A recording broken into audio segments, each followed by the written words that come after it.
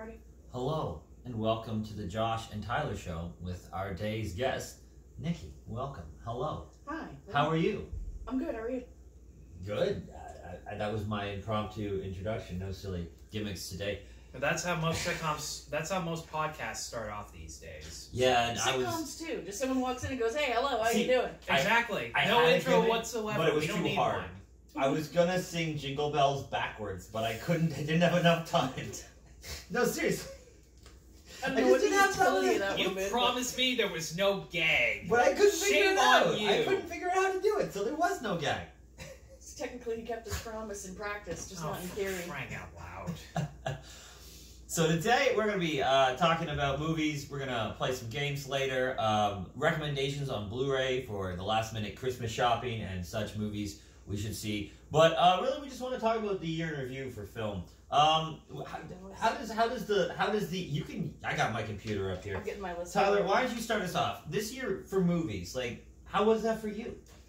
Well, needless to say, it was technically a better year, all things considered, because productions they had rules on what you could or what you couldn't do, so we were able to, the economy in the market was able to do a lot more than it had before. There were some movies that came out this year that had already been finished, so that part was nice, and you can definitely sense that too, because in terms of how many movies I saw in theaters, obviously this year I saw more, but they were also like miles above in quality. One of the problems I had last year trying to put up a best of the year list was that everything was either just, the bottom stuff was just good, but there were only a handful of things that were great from start to finish. And they had the advantage of having made the movie before everyone else. With some exceptions. Like, I like Bad Boys for Life, not as much as you, to put it up in an honorable mention. I really but did like that movie. It was the best of the franchise in terms of, like, having an actual story and fight scenes you could actually understand what the fuck were going on. Pretty much a Lethal Weapon sequel, but with Bad Boys, and that was okay with me. Exactly, and there were some things that I should have ranked higher, like The Empty Man was really low on my list, but it should have been a hell of a lot higher because it's a 20th Century Fox horror movie that feels like it was made by David Fincher for A24. Interesting. There were entire scenes where there was no dialogue whatsoever, that there were 2 jump scares throughout the entire film that I felt were actually warranted. Aside from that, there were no false alarms. There were no bursts of loud music. It relied on actors who you had never heard of before. I felt ashamed that I had no idea who James Badge Dale was. But having seen him in Empty Man and Standoff at Sparrow Creek in particular, dude's a really underrated actor. I mean, he looks like an alcoholic Mr. Shu from Glee, but a much better actor, if I'm being completely honest. And seriously, the curly hair, the dopey smile. Sure, Matthew Morrison can sing, but James Badge Dale can act, and that's more valid for me. And I like Matthew Morrison. In my Spotify Rewind, the song I apparently listened to the most, according to them on the app, was his version of "Friend Like Me," because he put out last year a Disney cover compilation, so he had Friend Like Me, Go the Distance, a few other stuff. He had this weird medley of Zippity Doodah and Bare Necessities, but yes, they sort of have the same melody. They have the same melody and tempo, and it actually segues into each other very nicely.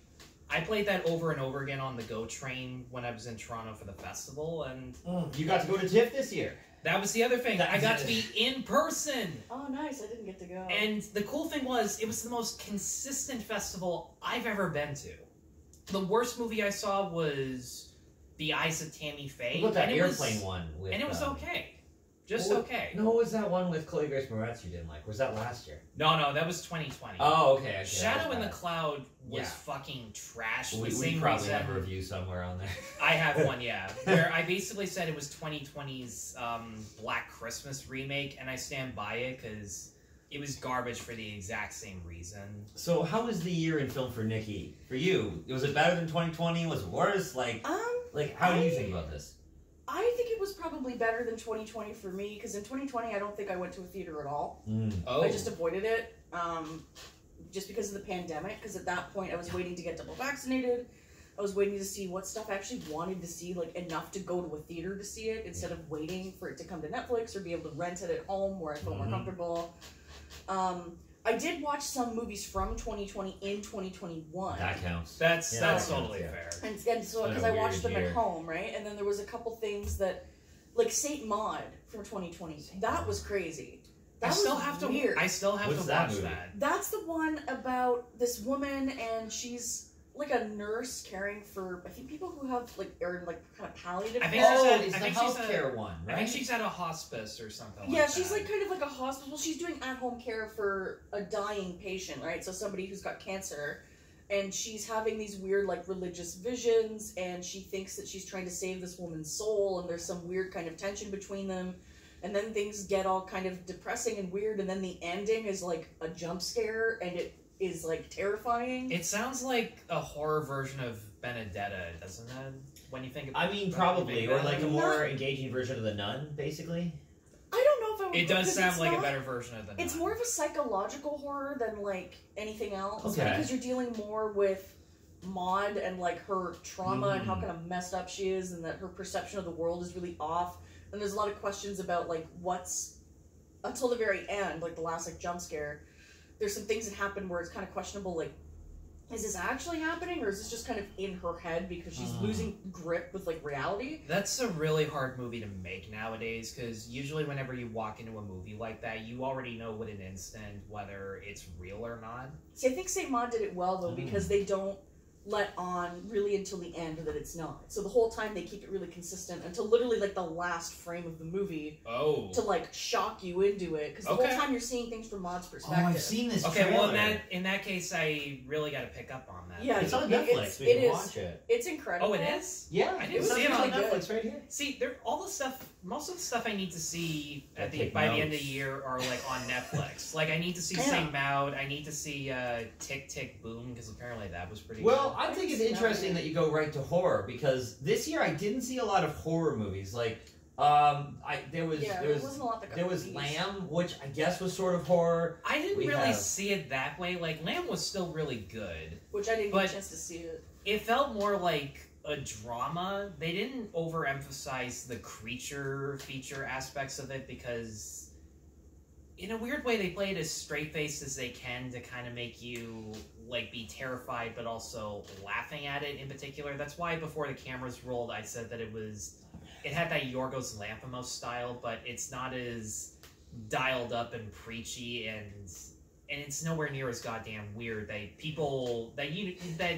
I can see casual audiences kind of getting into it at certain scenes. I don't know. The reaction coming out of that movie was yeah, that was the reaction. I was like, thanks for coming, and that, because I work at the Princess, you know that. No, that's so, fair. That's fair. everyone was like, they're like, I just watched. Like, that was the whole reaction. Yeah. And honestly, I don't know what other horror movies came out this year though. That's the thing. Well, you're the one who told me about The Night House though. The Night House. Oh yeah, yes, I didn't get to see that, but I wanted to. But in terms of, I don't know this year, but last year, Brandon Cronenberg's Possessor came out, and that was really good. Oh, that was something. That was a really good movie, because I got to watch that, because like this year, part of why I didn't see a lot of movies until like the summer, fall, it's because I was working on my master's. So I was rewatching the same movies over and over because I had to write a master's paper about them. Yeah. And Possessor was one of those movies. So I was talking a lot about like Cronenberg, body horror, possession horror. So I watched like The Exorcist like 3 or 4 times. I watched Possessor like 3 or 4 times. Possessor was great though. Tyler has so many great. Yeah. One thing that was great about last year was that because there weren't that many movies to put in the theaters, I actually got to see more shit from Canada. Yeah. Like, there were 5 Canadian movies that I had seen. There was Possessor, The Nest technically counts because the writer and director is Canadian, and I think they got some, production companies What did you think of The Nest? The Nest was good. I loved Carrie Coon's performance. Okay. She carries a lot of it, like the back and forth love-hate thing between her and Jude Law, because Jude Law you're not supposed to like in the movie. That part is as crystal clear as you could possibly get.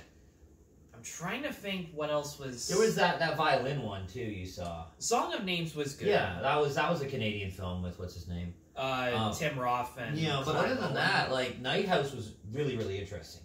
Rebecca Hall did a fantastic Like, no spoilers, Yeah, but that's like on my the list, concept, don't watch the trailer. That's what I'm saying. If you're gonna watch Night House, don't watch the trailer because it spoils it. Yeah. Just Yeah, go into absolutely. it blind. It's got some really good sequences, great cast. I think it's just a really good little flick. It does have a great cast, but like it's one of those one-woman show type of movies where the side cast can get buried a little bit. Yeah. Like Ben Urich from Daredevil is Mhm. like the one best friend who's always looking out for her, and you kind of forget that he shows up every now and then. You just like forget that he's here, and then it's just like, Oh, yeah, yeah, that guy. no, Well, because no, we the were- Night House, the great thing about the Night House is that it has that Empty Man quality of being from a studio, but it's a little more artsy. No, I mean, Oh, on the note of forgetting, we were looking at the Belfast poster, like, oh yeah, the older brother was in it. Oh, Yeah, seriously, that that was the one takeaway. Like, why is Who this is he? brother in there? He doesn't. Yeah, I don't what's even the remember. point? He talks to Buddy once throughout the entire thing.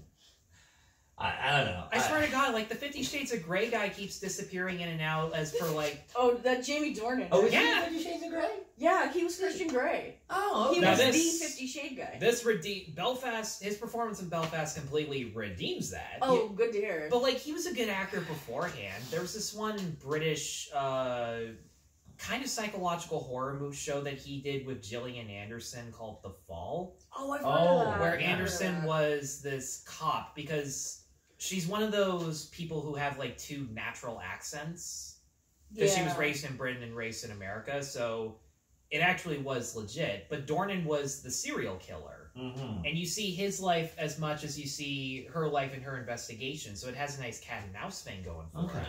So, like, I already knew he was a good actor, and I wasn't surprised that he did a good job with the movie, but, I mean, we can't talk about Belfast without talking about Kieran Hines. Oh, he's He was- incredible. Belfast is another one I haven't seen. I I'm really really liked behind. it. I think at certain points it brushes over certain story points way too quickly. That's for true. certain characters, but I think overall as a movie and a story structure, it's really great. What Canadian indie movies did you see this year? That's a really good question. 'Cause I I- have to look that up. I Did did you see get to one. see French Dispatch? No. Oh, it's fantastic. I'm like super behind on a lot of movies. What do you think of French Dispatch, Tyler? Because I really liked it. I thought it was French quirky. Dispatch for the first hour or so on both viewings, because I saw it twice. Over the Oh, span of a okay, week. wow, yeah. And I took my sister to see it the second time. I wasn't sure if she was gonna like it because she's pretty hit and miss with Wes Anderson, and I am too. But I've liked his later movies more than his earlier ones Oh. because there's more control over the style. Mm. Like the jokes are just as hit and miss as they were before, but like he's evolved as a filmmaker. And for the first hour or so, every single time, I could not stop smiling. There could have been a whole movie about Benicio del Toro and Adrian Brody, and it would have been amazing. And honestly, I just love the way that it's really hard to describe because these characters don't have a ton of backstory or depth No. to them. It's really about their overall personalities and what makes them all so likable. Mhm. And they're all underdogs looking for this sense of meaning, and the sense of meaning for the journalists is to find people in the world who don't get the attention they deserve and highlight it in the newspaper. That part for me, I think, is what makes it thematically rich, even though there isn't a ton of richness to the characters. Especially in the second short where you have Frances McDormand and Timothy Chalamet, and I wrote this joke in my letterbox, and I mean it 100%. Timothy Chalamet is going to have to sleep with people 3 times his age for the rest of his fucking career. That's gonna be that's his typecast. His Pretty typecast- much. I mean, He's a grave robber. all That's the his Timothy typecast. Chalamet. Oh, Retirement bandit. wow. On the Opposite Timothy of robbing Chalamet the train. Dune. What did you guys think of that one? Haven't seen Dune. Loved. I I'm, saw. like I said, I'm super behind. Okay, well then this will be a great thing for me to No say. spoilers here. Nikki hasn't seen it. No, of course I won't. I saw it 3 times in theaters. I almost saw it for the 4th time when I bumped into you guys at the Princess. Yeah.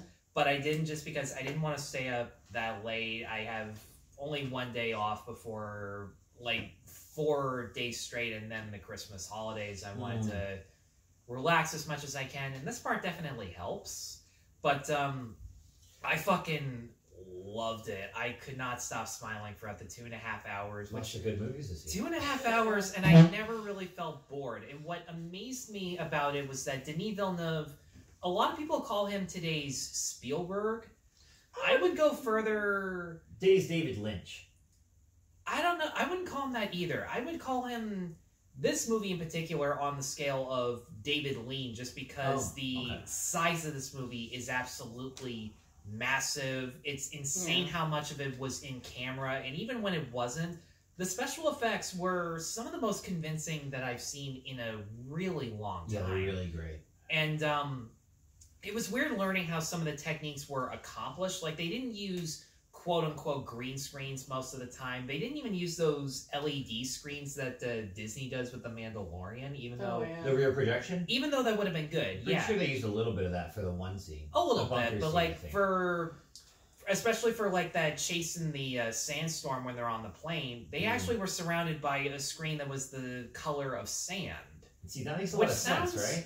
Which sounds weird, because sand is closer to our skin color, that you would think the effects artist would have a harder time blending that stuff in without it getting blurry. Because you read about the Sam Raimi Spider-Man, where every time Spidey fights Green Goblin, they had to use like Spider-Man had to be standing behind green, and Green Goblin had to stand behind blue. You would think that this stuff would be a lot more complicated.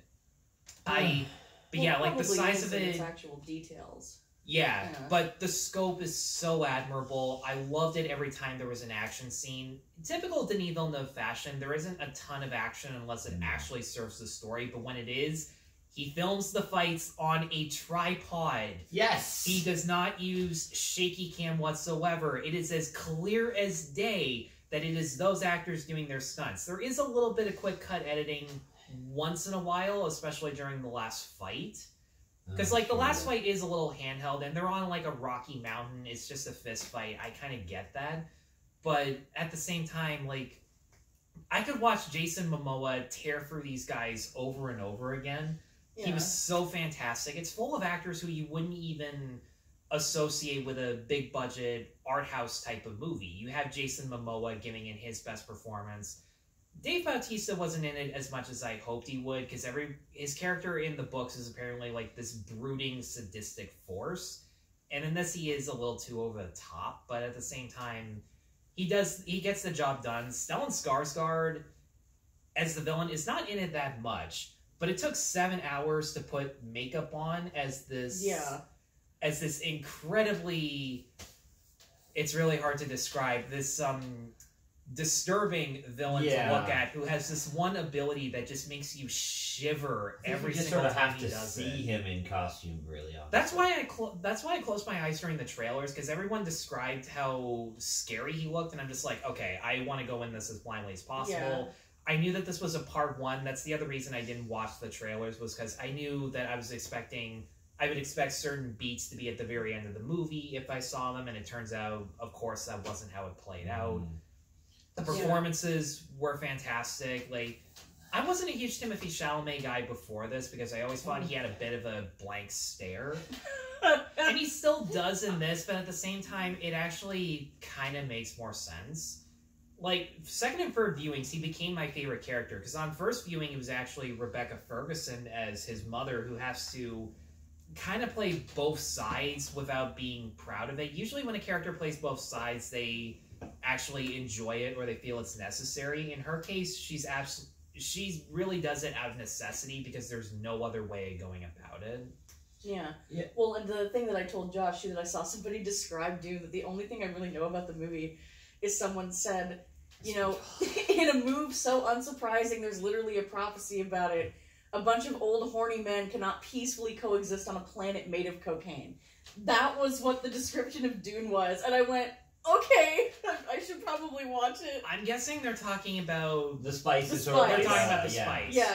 It's sort of another worldly effect. And that's the other great thing about the movie. I've never read the books. I never saw the David Lynch version or the sci-fi miniseries. But I understood what was going on in this world. They actually... It is accessible. They explore the mythology without spoon-feeding it to you like you're a fucking moron. but they also don't leave you completely in the wind. They explain what needs to be addressed. Because like Denis Villeneuve is good at that. Because he did that with Arrival. Like that's a really Arrival hard. is He so did that with amazing. Arrival. Arrival's a really hard premise to pull off if you don't do it really carefully. Because otherwise, Well, like it's either too predictable or it comes out of nowhere. And then But it I would doesn't take make Arrival sense. over Dune. I know that's I love Arrival. That much does- more than Arrival's one of my Dune. favorite movies. that does make. so- I totally get that. Like Arrival for me is the finale of Close Encounters if it was its own movie. When you think about it. Because, like, they're already That's meeting up at the space station. They're learning of ways to communicate with them.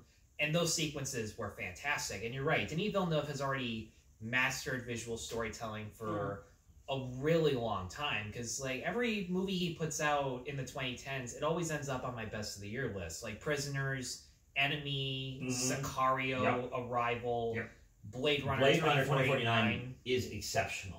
It is Yeah, absolutely. Denis Villeneuve consistently puts out good work. Like, I never enjoyed the first Blade Runner, but 2049, I'm like, whoa. That was my Like, experience. That's great. Exactly. This is, like, Yeah. what is this? This And is, I'm what having- happened to this whole thing? I Well, don't... 'cause Denis Villeneuve always kind of takes his own approach to things, right? So, like, any movie that he makes, you can kind of see his fingerprints on it a little bit. Like, you can see True. the things he's brought to it, especially for stuff like Dune or Oh, yeah. Arrival, which is adapted from other material. You can see the Denis Villeneuve. That's true. Arrival was a short story Mechanisms, beforehand. yeah. And that's the That's other thing. Like Villeneuve, the one weakness of Villeneuve is that he can't really create stuff from scratch. I've seen his first few movies, and they're not bad, except for his very, very first one. I don't think August 32nd on Mars was that good of a film. But Maelstrom, I haven't seen Ensemble. That's the one movie of his. See, I you dove haven't. deeper than I knew that existed. Polytechnique was a hard movie to watch, but that was kind of the point. Yeah, talking I about haven't that seen that, but I'm like, yeah, I can imagine that. That'd be Honestly, difficult. it's not as difficult as it sounds, but it nevertheless still is. yeah, definitely probably a challenge. And it's one of the rare movies about that topic that actually explores the before, during, and after, as opposed to just covering the event itself. Yeah. Which total hats off to him and the main actress who actually was the producer. It was actually her idea to make the movie. And since it had been 20 years, they're just like, well, if anyone's still mad about it, it's going to be the families, if nothing else. And sure enough, that was the case. And it's one of the few times people get outraged about a movie where you can't really say that they don't have a valid reason. Yeah, like you're dealing with real people's lives and trauma. They have a right to be upset. But I would argue that they still paid as much respect to the survivors and the victims. I like that the perpetrator, they don't actually name him or anything like that, which that's the only smart way you can go about Yeah, it. Well, that's the way to do it. Yeah, you don't give them any. And they glory. also emphasize that this guy had potential but pissed it away by doing something this stupid. Yeah, well, and that too, that his reasoning for what he did is just total bullshit. That like it's not the fault of women that you didn't get into your college, man. Like it's not about that. Yeah, Like, and you would also think that the way his dad treated him, that he would have turned out the opposite. But That is one thing. They don't explain how that part works, and I felt like that would have helped. But at the same time, like how much time does that take? So let's jump into Nikki. Give me a couple movies this year. Give me 2 movies that you just loved this year that you couldn't get enough of. 2 Whether movies it's that I old, loved? new, just ones you watched this year for the first time. You're like, this is a movie I like.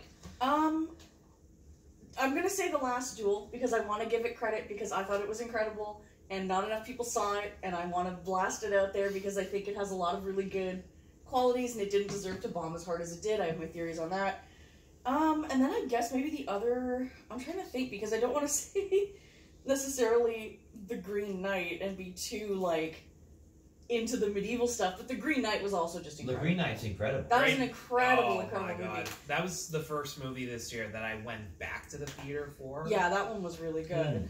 No, I have theories on that movie. Oh, Yeah. don't we all? What do you like? What do you think The Green Knight means? Well, I think I look at it too because like just for background, like my educational history is in backgrounds in history, so my degree is in history and like historical research. So when I look at The Green Knight, I look at it as a reinterpretation of a medieval text, but also as kind of an interesting insight into how this particular director, who's really attached to this poem, feels about it and how he's using it to sort of sort out some of his own stuff, because there's a lot of differences. There was a really good video essay on YouTube I watched where someone who's like an actual medieval, like kind of not classical studies, but someone in actual medieval history, because that's not my area of expertise, sort of went over how there's a lot of like really major differences between the actual poem and the movie, and also just differences in interpretation and like what a word or a phrase or a gesture would have meant in the medieval era when people were originally reading the poem versus now when the meaning has changed. So I think The Green Knight is really interesting to look at as an adaptation of a medieval source, where it's not like The Last Duel, which is meant to be more of like a historical depiction. It's meant to be more like what actually happened based on the records, whereas The Green Knight's a more artistic, takes a lot more artistic liberties with the poem and like how it's trying to portray it and how it wants to go about it. The original poem has a lot more levity and comedy in it than the movie did. Yeah, the original poem is a little bit more lighthearted, and there's a little bit more almost jauntiness to it in a way that there isn't in the film. But I don't think that's a bad thing, because I think that the film was really good, and I like that it's kind of a little open to interpretation, how it's not solid what exactly happens or what it all specifically means, and it's kind of like you can pull your own meaning from it in the same way that you can with a poem, right? Like it's From what I understand, the poem had like a concrete ending to it, as opposed to this one. And apparently, David Lowery had a more concrete ending beforehand, but based on everything that you just said, he changed it like at the last second. Apparently, the original cut that he did, because he also edited the movie, he apparently wasn't happy with, and then all this shit happened where it gave him more time to tinker around with it. Yeah.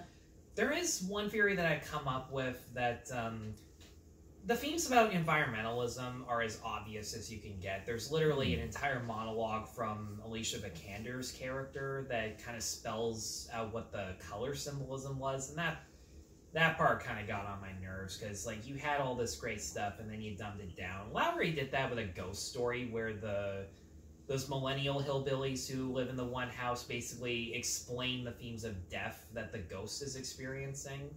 So that part kind of got on my nerves, but there was that one scene where Patel gets kissed by Joel Edgerton, and I think most of us can agree when that happened, we just sat there and went, wait, what's going on here?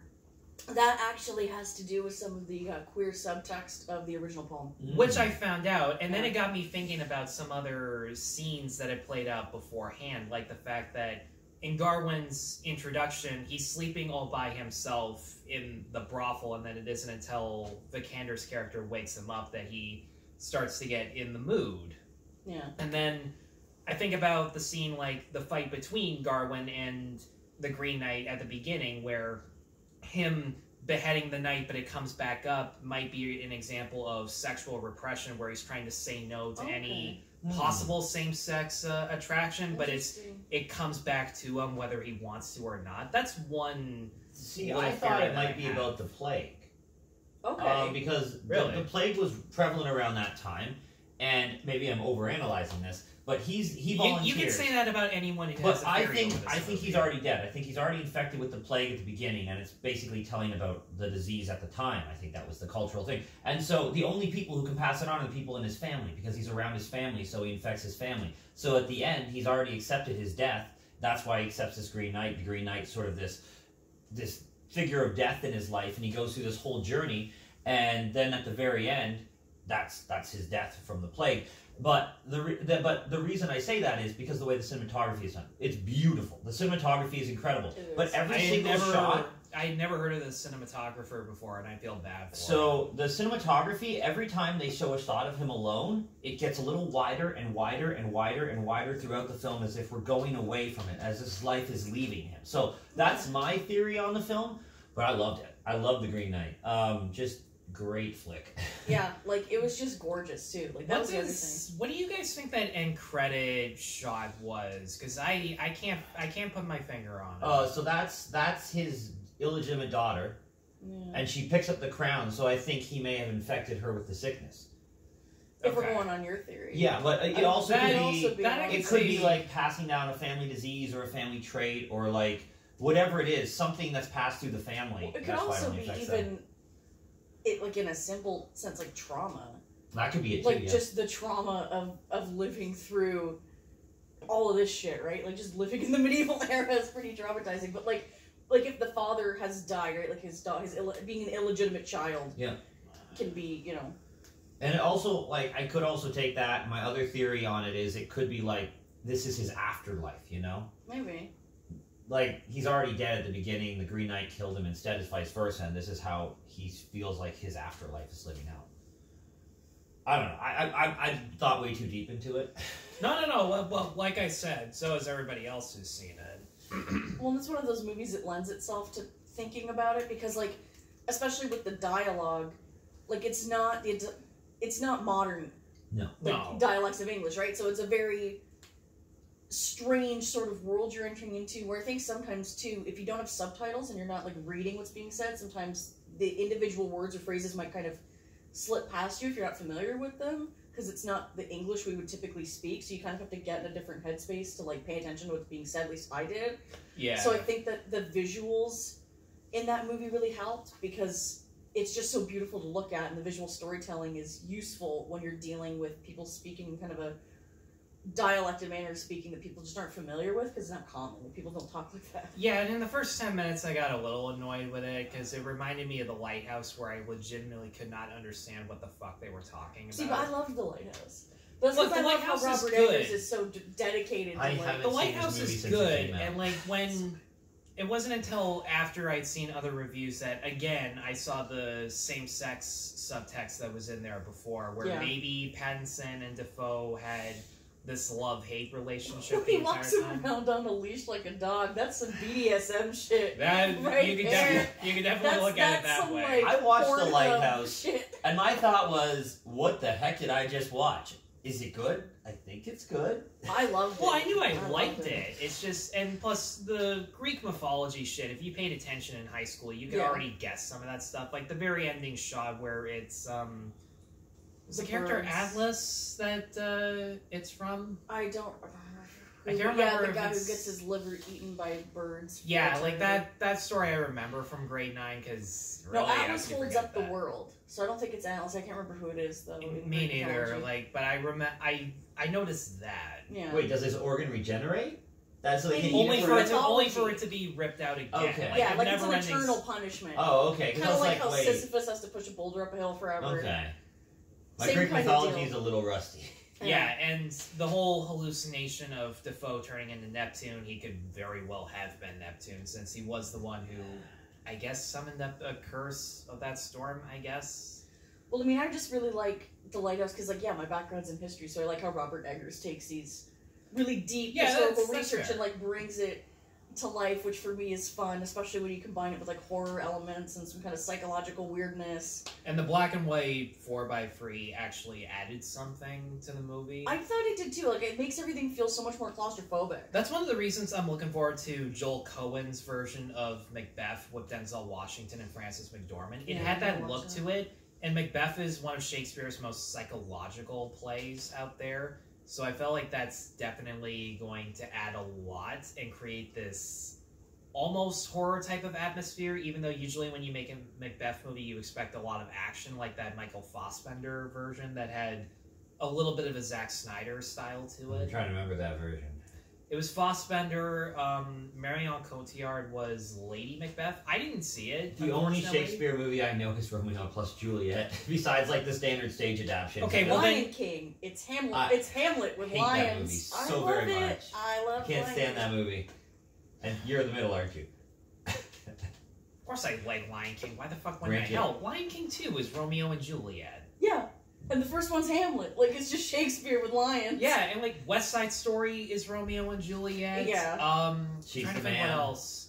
Yep, that's... 10 Things I Hate Twelfth About... Night. I think 10 Things I Hate About You is like Taming of the Shrew. Yes, that's Taming of the Shrew.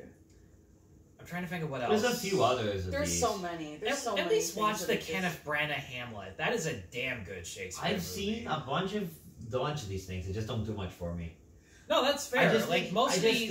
think, you know, when they introduce Shakespeare to you, they You make ever- you have read you it. It's ever meant to seen- be acted out and on stage, so you lose Oh, something no, I in agree. translation. That was actually something that in high school, one of my teachers, like, he was like, we're gonna watch this, like, video of a play of 12 He's like, I can't actually take you to see it, but, like, you're not going to understand it if you can't see it being performed. Yeah. Because all the comedy gets lost. Like, all of the nuances of the character interactions get lost. That's why I think, like, Shakespeare adaptations for film work great, because they're meant to be seen like that, right? It's meant to be watched. Yeah. So that's kind of what I'm looking forward to Coen's, because he made this really interesting choice of shooting the entire movie on, like, film stages. Oh, okay. So it'll apparently have this theatrical aspect to it along with the cinematic side of things. Well, almost kind of old Hollywood, right? The soundstage 100%. feeling, right? Yeah. That kind of vibe. And it depends how good it is. Frances McDormand, Denzel Washington could get some noms at the Oscars. Maybe. They will totally get consideration. Maybe like, McDormand definitely will as Lady Macbeth, if I have to be completely honest, because, I mean, she's already got 3 Oscars herself. She's kind of turning into a Meryl Streep with how many nominations she's see, that's what I wanted to put on my list this year. I don't know if I'll ever watch it again, but Nomadland left a big impression on me. I haven't seen that one yet. That was one of the movies. That was one of the movies I saw at 2020 TIFF, and by that I mean, like, from my office desk in my room looking at the TV. Yeah. But that movie just did so much for me, and you're right. I don't see Nomadland having a ton of rewatchability to it. No, but like the way that they painted the landscape and the atmosphere and the subtle use of music, and it was just a slice of life that just drew you in. You watched and you're like, I'm a little uncomfortable, but I'm learning something. Yeah. For sure, and it's the only good Chloe Zhao movie I've seen. I've seen a bad movie of hers this year. Yeah, that's going to be on that list. We'll definitely get to that at some point.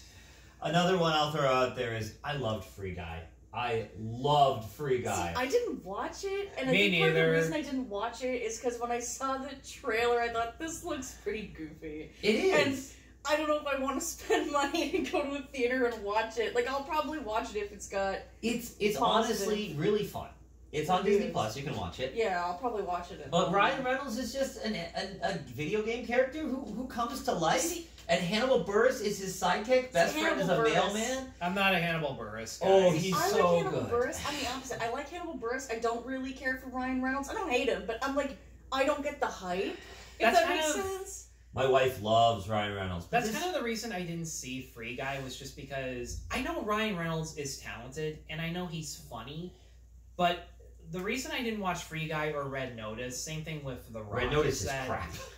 Is that I'm just sick and tired of seeing actors play themselves and call it playing a character at this point. Yeah, I mean, the only person, like you mentioned, like The Rock, I feel like Dwayne Johnson, to me, can get away with that forever. I will watch The Rock play The Rock in every movie for the rest of my life, because I know that I'm signing up for that when you watch The Rock in a movie. But here's the thing, when you see The Rock in a movie, you know that it's going to be a PG-13 action movie. Yeah.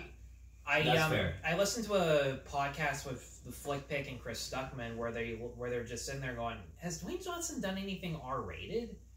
And it turns out he has done a few, like Faster was R-rated. Oh, okay. But they just sat there and they were like, well, he doesn't pick good R-rated movies to do. Well, and I think, too, a lot of that's just because of his brand with being part of the WWE. What's your target demographic? You don't want to alienate the teenagers yeah, who are into wrestling, I guess. But are there still teenagers who are into wrestling? Yeah, I still feel like that's a predominantly adult demographic. Well, see, when you get wrestling, you don't find a lot of fans, but the fans that are there buy all the merch, go all the shows, have the t-shirts, and they are super fans. My dad and my uncles used to hang out in their basement every Monday during the Austin era. Right before The Rock and all that kind of jazz. Well, I mean, Free Guy. Seriously, it's got a lot of heart. That's what I like about it. So it looks like a question. No, because it's basically these two game designers designed this video game world. A bigger company run by Taika Waititi scoops it up. Oh, Taika Waititi's he's the bad guy. Oh my god, I have to see Taika Waititi as the bad guy. What it is the main designer has always been in love with his partner here, and he can never ask her out, so he creates this whole video game character, Ryan Reynolds, to everything she likes, so he can talk to her in the game, and he makes it everything like it, and it's really adorable, and the end is Ryan Reynolds' character, and they interact, it's real life, and it's just a really adorable love story.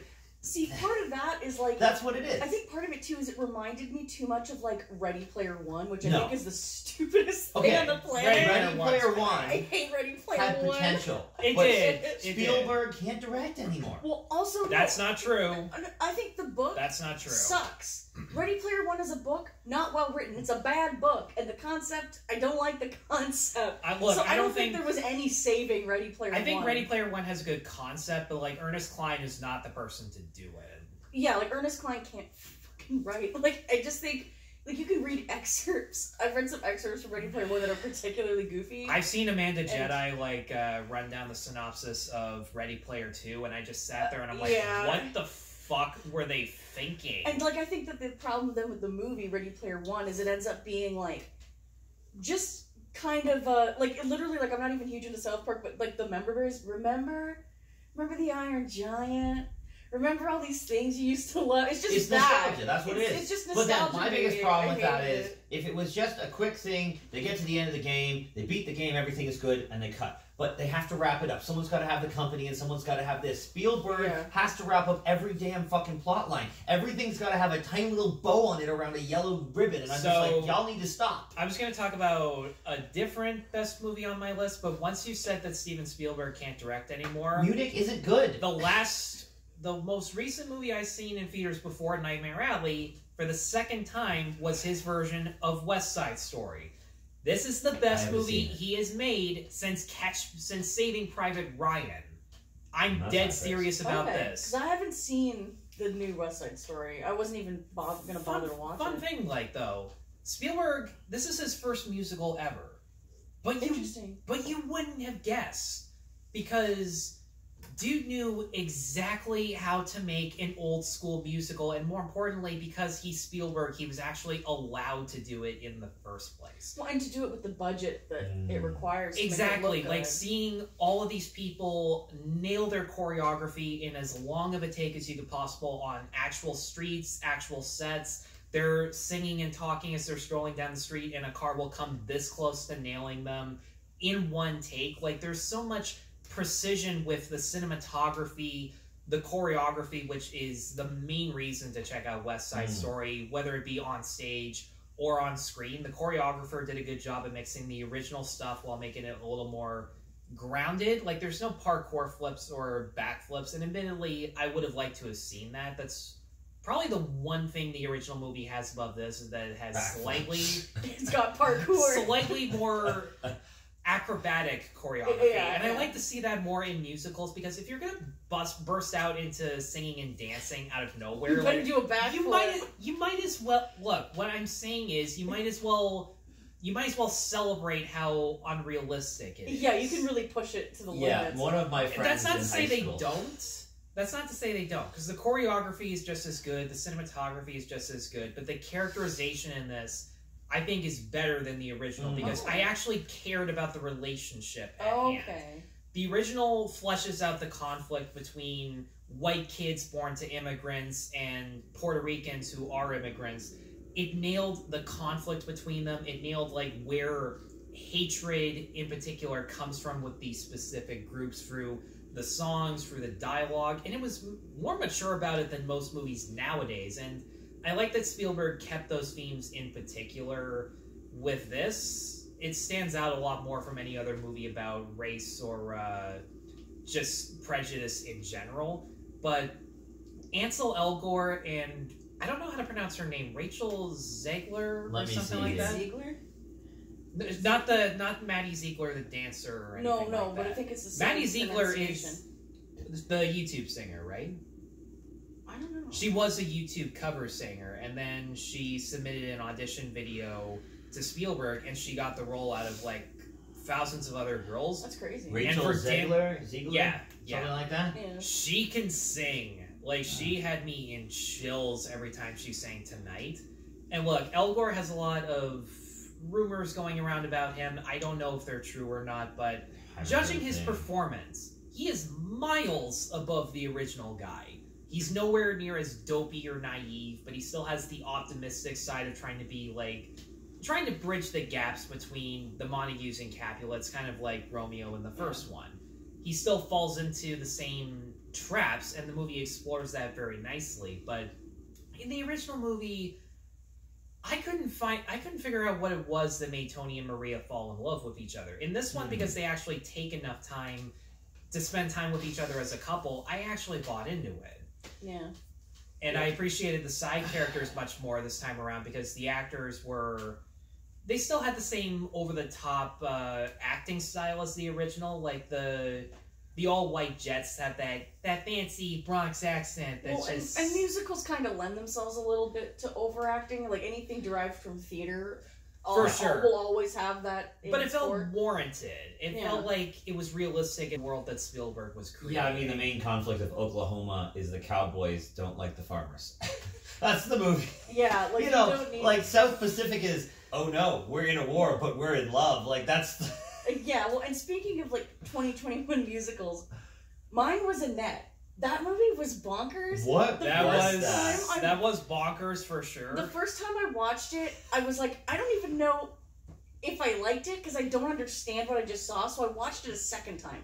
When I watched it the second time, I was definitely in a better headspace because I went in totally blind the first time. I knew pretty much nothing. So I didn't know what to expect. But once I kind of had an idea for what this was going to be, and I went back in going, okay, now I kind of have an idea of what they're maybe going for. Let's watch it again with, like, knowing the limitations of this work.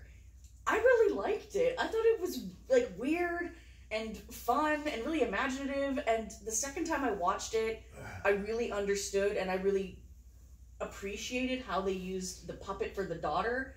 It made sense thematically. It made sense thematically, and it made sense also, like, personally, I just think it made sense too, like, technically. Like, you're gonna have this puppet being swung around in there. You probably can't take a 3-year-old and swing him around in the air. I watched this movie. What is it supposed to be about, even? Okay, let me... Like, because it's like if Adam Driver murdered his child and joined a cult. That's what I define it. No. That's not what happened. I don't get it. He didn't murder his child. He At murdered the end of the He's credits, in prison. No, at the end of the movie, they're all walking in black cloaks and chanting.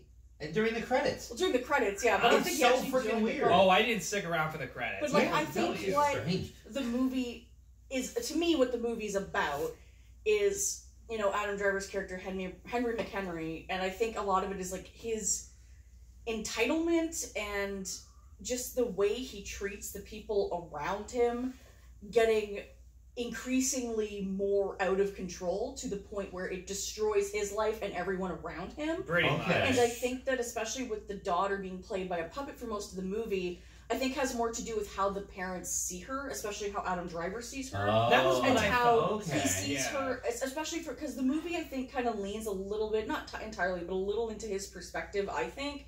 Yeah. And I think, like, Marion Cotillard's character, I think to an extent also doesn't really see her daughter as, like, a full-fledged person yet, because she's still so young. But Adam Driver's character, I don't think, ever sees the daughter as, like, a human being until he loses her. It's when he realizes he's never going to see her again. She's old enough to tell him off and tell him how she feels, and she walks away from him, that he kind of realizes, like, he's, like, shocked into realizing this is a person, not an object. Like, he uses her like an object for his own personal gain for the whole movie, until finally he literally can no longer control her, and now she's a real person to him, and it takes that long, and it takes that much shaking him into reality for him to really realize what he's truly lost and what he's actually done. Yeah. And, like, how badly he's fucked up, but it's too late at that point. And what you were saying about Cotillard not even acknowledging her daughter that way, because in the last song, from what I can remember, the daughter actually slams the mom for, like, using her to, like, get back at him from beyond the grave. Which, exactly. Yeah, because that's how she acts. Like, that's how the ghost, when her ghost comes back, she talks about, like, I will use my daughter to haunt you. So she's using her daughter as a conduit to get revenge on her husband. Which is weird, because she wasn't really that bad of a character until that happened. Well, and I don't even think that makes her a bad character necessarily, because I think that that kind of reflects how, even before that, like, yes, she loves her daughter, but we don't ever really see her, like, I don't know, I think a lot of it has to do with, like, she is kind of passive, right? Like, she kind of goes along with a lot of things up until the point that they're on this boat, and then he's drunk, and, like, And also, I like, though, that when she dies, it's kind of questionable to what extent it was really an accident or really planned. It's true. Really messy. It's hard to kind of tell, and I think that was sort of the point, is that it doesn't necessarily... And also, too, that it doesn't really matter whether he went onto the boat intending to kill her or not. The result is the same. Pretty much. Like, she's still dead. Like, there's nothing you can do about it, and if he wasn't such a fucking mean drunk... maybe this wouldn't have happened, right? Like, maybe if he had seen his wife and his daughter as people and treated the people around him like, you know, human beings, he'd be in a different position. See, this makes a lot more sense. Well, how could that be? Well, how could that be? They love each other so much. Yeah, they love each other so much, and they sing about it, and they have sex. And this was the year, honestly, between House of Gucci and Annette, this was the year of directors making Adam Driver eat pussy on screen. I don't really know what it was. Between Girls and, like, House of Gucci. Oh, God, yeah. And Annette. Oh. Like, what the fuck, man? Like, I don't know. Well, it's just one of those Timothy things. Chalamet didn't even get any. Timothy Chalamet didn't get any, and Adam Driver got more than maybe he should have. Oh my God. But, like, between House of Gucci and Annette, it was just like, do you want to watch Adam Driver go down on singers? And I'm like, yeah, okay. I'm here for that, okay. See, I always wondered what musical porn would look like, and this wasn't what I thought it would be. Annette is apparently what musical porn looks like. Alright, so we'll go with Nikki and then Tyler. Give me your top 5 movies of the year. Top 5 of all of them. I'll give you a minute there, and Tyler. Well, it'll be pretty obvious with the conversation, too. Adam Driver's my favorite actor, so I see pretty much everything that comes out that he's in. Okay. So I think The Last Duel really was my top movie of the year, just because I really liked it.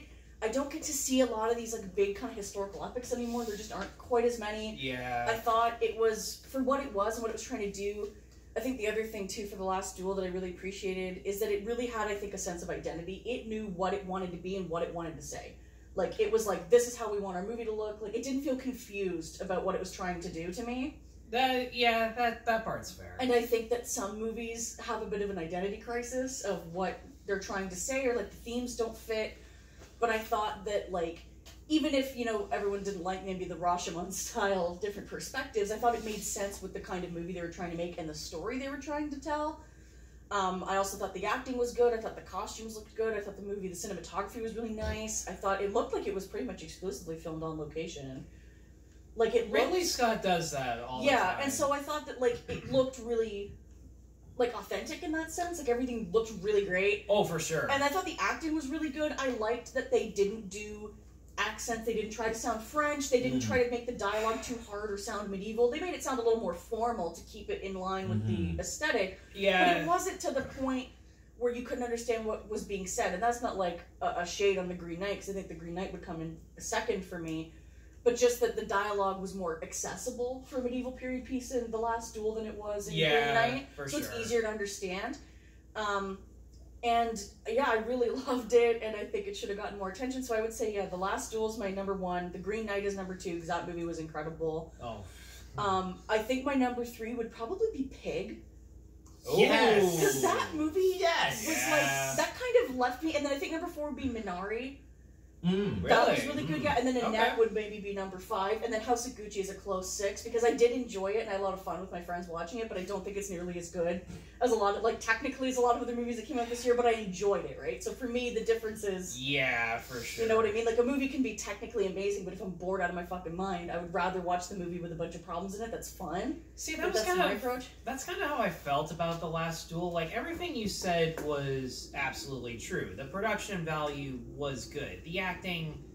for the most part was good. I felt like Matt Damon wasn't the right fit for that part. See, I was actually really impressed with his performance, because I felt like he played almost 3 different characters, because everybody's perspective on him is so different. That was kind of what got to me. I did enjoy how campy and over the top Ben Affleck was as the villain. Ben Affleck was so, like, evil. I loved how Ben Affleck just did not give a shit. Yeah, he was like an asshole. He knew he was an asshole. He didn't give a fuck that he was an asshole. I liked it. Is it Natalie Comer? That's Jodie Comer. Jodie Comer. She was the best part, like everybody pointed out. She was great. It's just the Rashomon style for me. Like, once you see one perspective of a character and then it turns out to be the exact opposite, it is technically clever.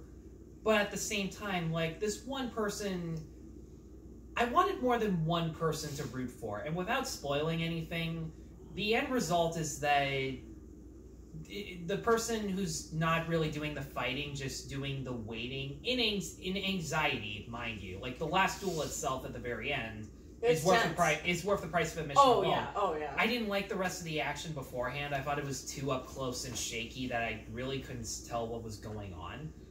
Stockman said the action was so good, and he's usually a good judge of action movies. I don't understand where his head was. Well, I thought the action was good, but I thought, like, and I see what you mean about, like, you know, wish there was more than one character to root for, but for me, I think it works in the movie's favor because of what the movie's trying to say about the culture at the time and our culture now with regards to, like, how we treat women and how we treat victims of sexual assault. Well, I knew that's what they were going for. Well, and I think it pulled it off well, because I think that the way that they start out the movie, they start with Jean de Caroux's perspective, Matt Damon's perspective, and I think that works well, because if you're going into the movie not knowing it does multiple perspectives, that's the perspective you kind of would assume you would get. Probably. Is the husband who's going to bravely fight on his wife's behalf. Like, it fits that traditional sort of narrative that people kind of expect. And then it changes, and it goes, well, maybe, like, he sees himself that way, but, like, maybe he's also an asshole who's complicit in this system. Maybe the systemic way that, like, men in France in the 14th century treat women is the problem, and it's not because Jacques Legris is some uniquely horrible guy. It's because the culture around them encourages this behavior. Like, that's foreshadowed in the movie. Well, yeah, and, like, that's part of the whole thing. And I think and for me, I thought it worked really well, just because I think it had a sort of, it portrayed the nuances of that, right? Like, I think that what they do with Jacques Legris is especially good in that we see from his perspective that he doesn't even really understand he's done anything wrong. And I think that that was a good thing to add, because it shows that, like sexual assault isn't just evil people scheming in the shadows to, like, kidnap people off the street. It can be people you trust and, like, your friends, and people who don't even know they're doing anything wrong because the culture around them is so disjointed. The driver's perspective, I think, conveyed what you said perfectly. It's just that, just from a filmmaking perspective, there are some scenes that were in Damon's head that were there, but at the very end of the movie, in Comer's position, weren't there at all. And like, some of those scenes not being there made sense, but there were other key moments where I felt like you could have maybe provided some subtler hints that maybe he was a bit of a jackass, kind of like what they did with Driver, where they show some redeeming aspects of him, but they also show the stuff that we know we're going to find out about him eventually. Yeah. I definitely think the movie has its issues. Like, I think the beginning's a little messy and a little bit, like, confusing. Like, at first I think in retrospect it made more sense, but it should have made more sense in the moment. Like, I shouldn't have to think back and go, oh yeah, okay, for the beginning to feel solid. But I would still call it my #1 movie of the year, just because I think it was so impressive technically, and I really enjoyed the film, and you don't get a lot of movies like this. It was kind of a treat, right? Like, it's something different. And then the other movies too, like The Green Knight, gorgeous, great acting, really artistic, just fun to look at.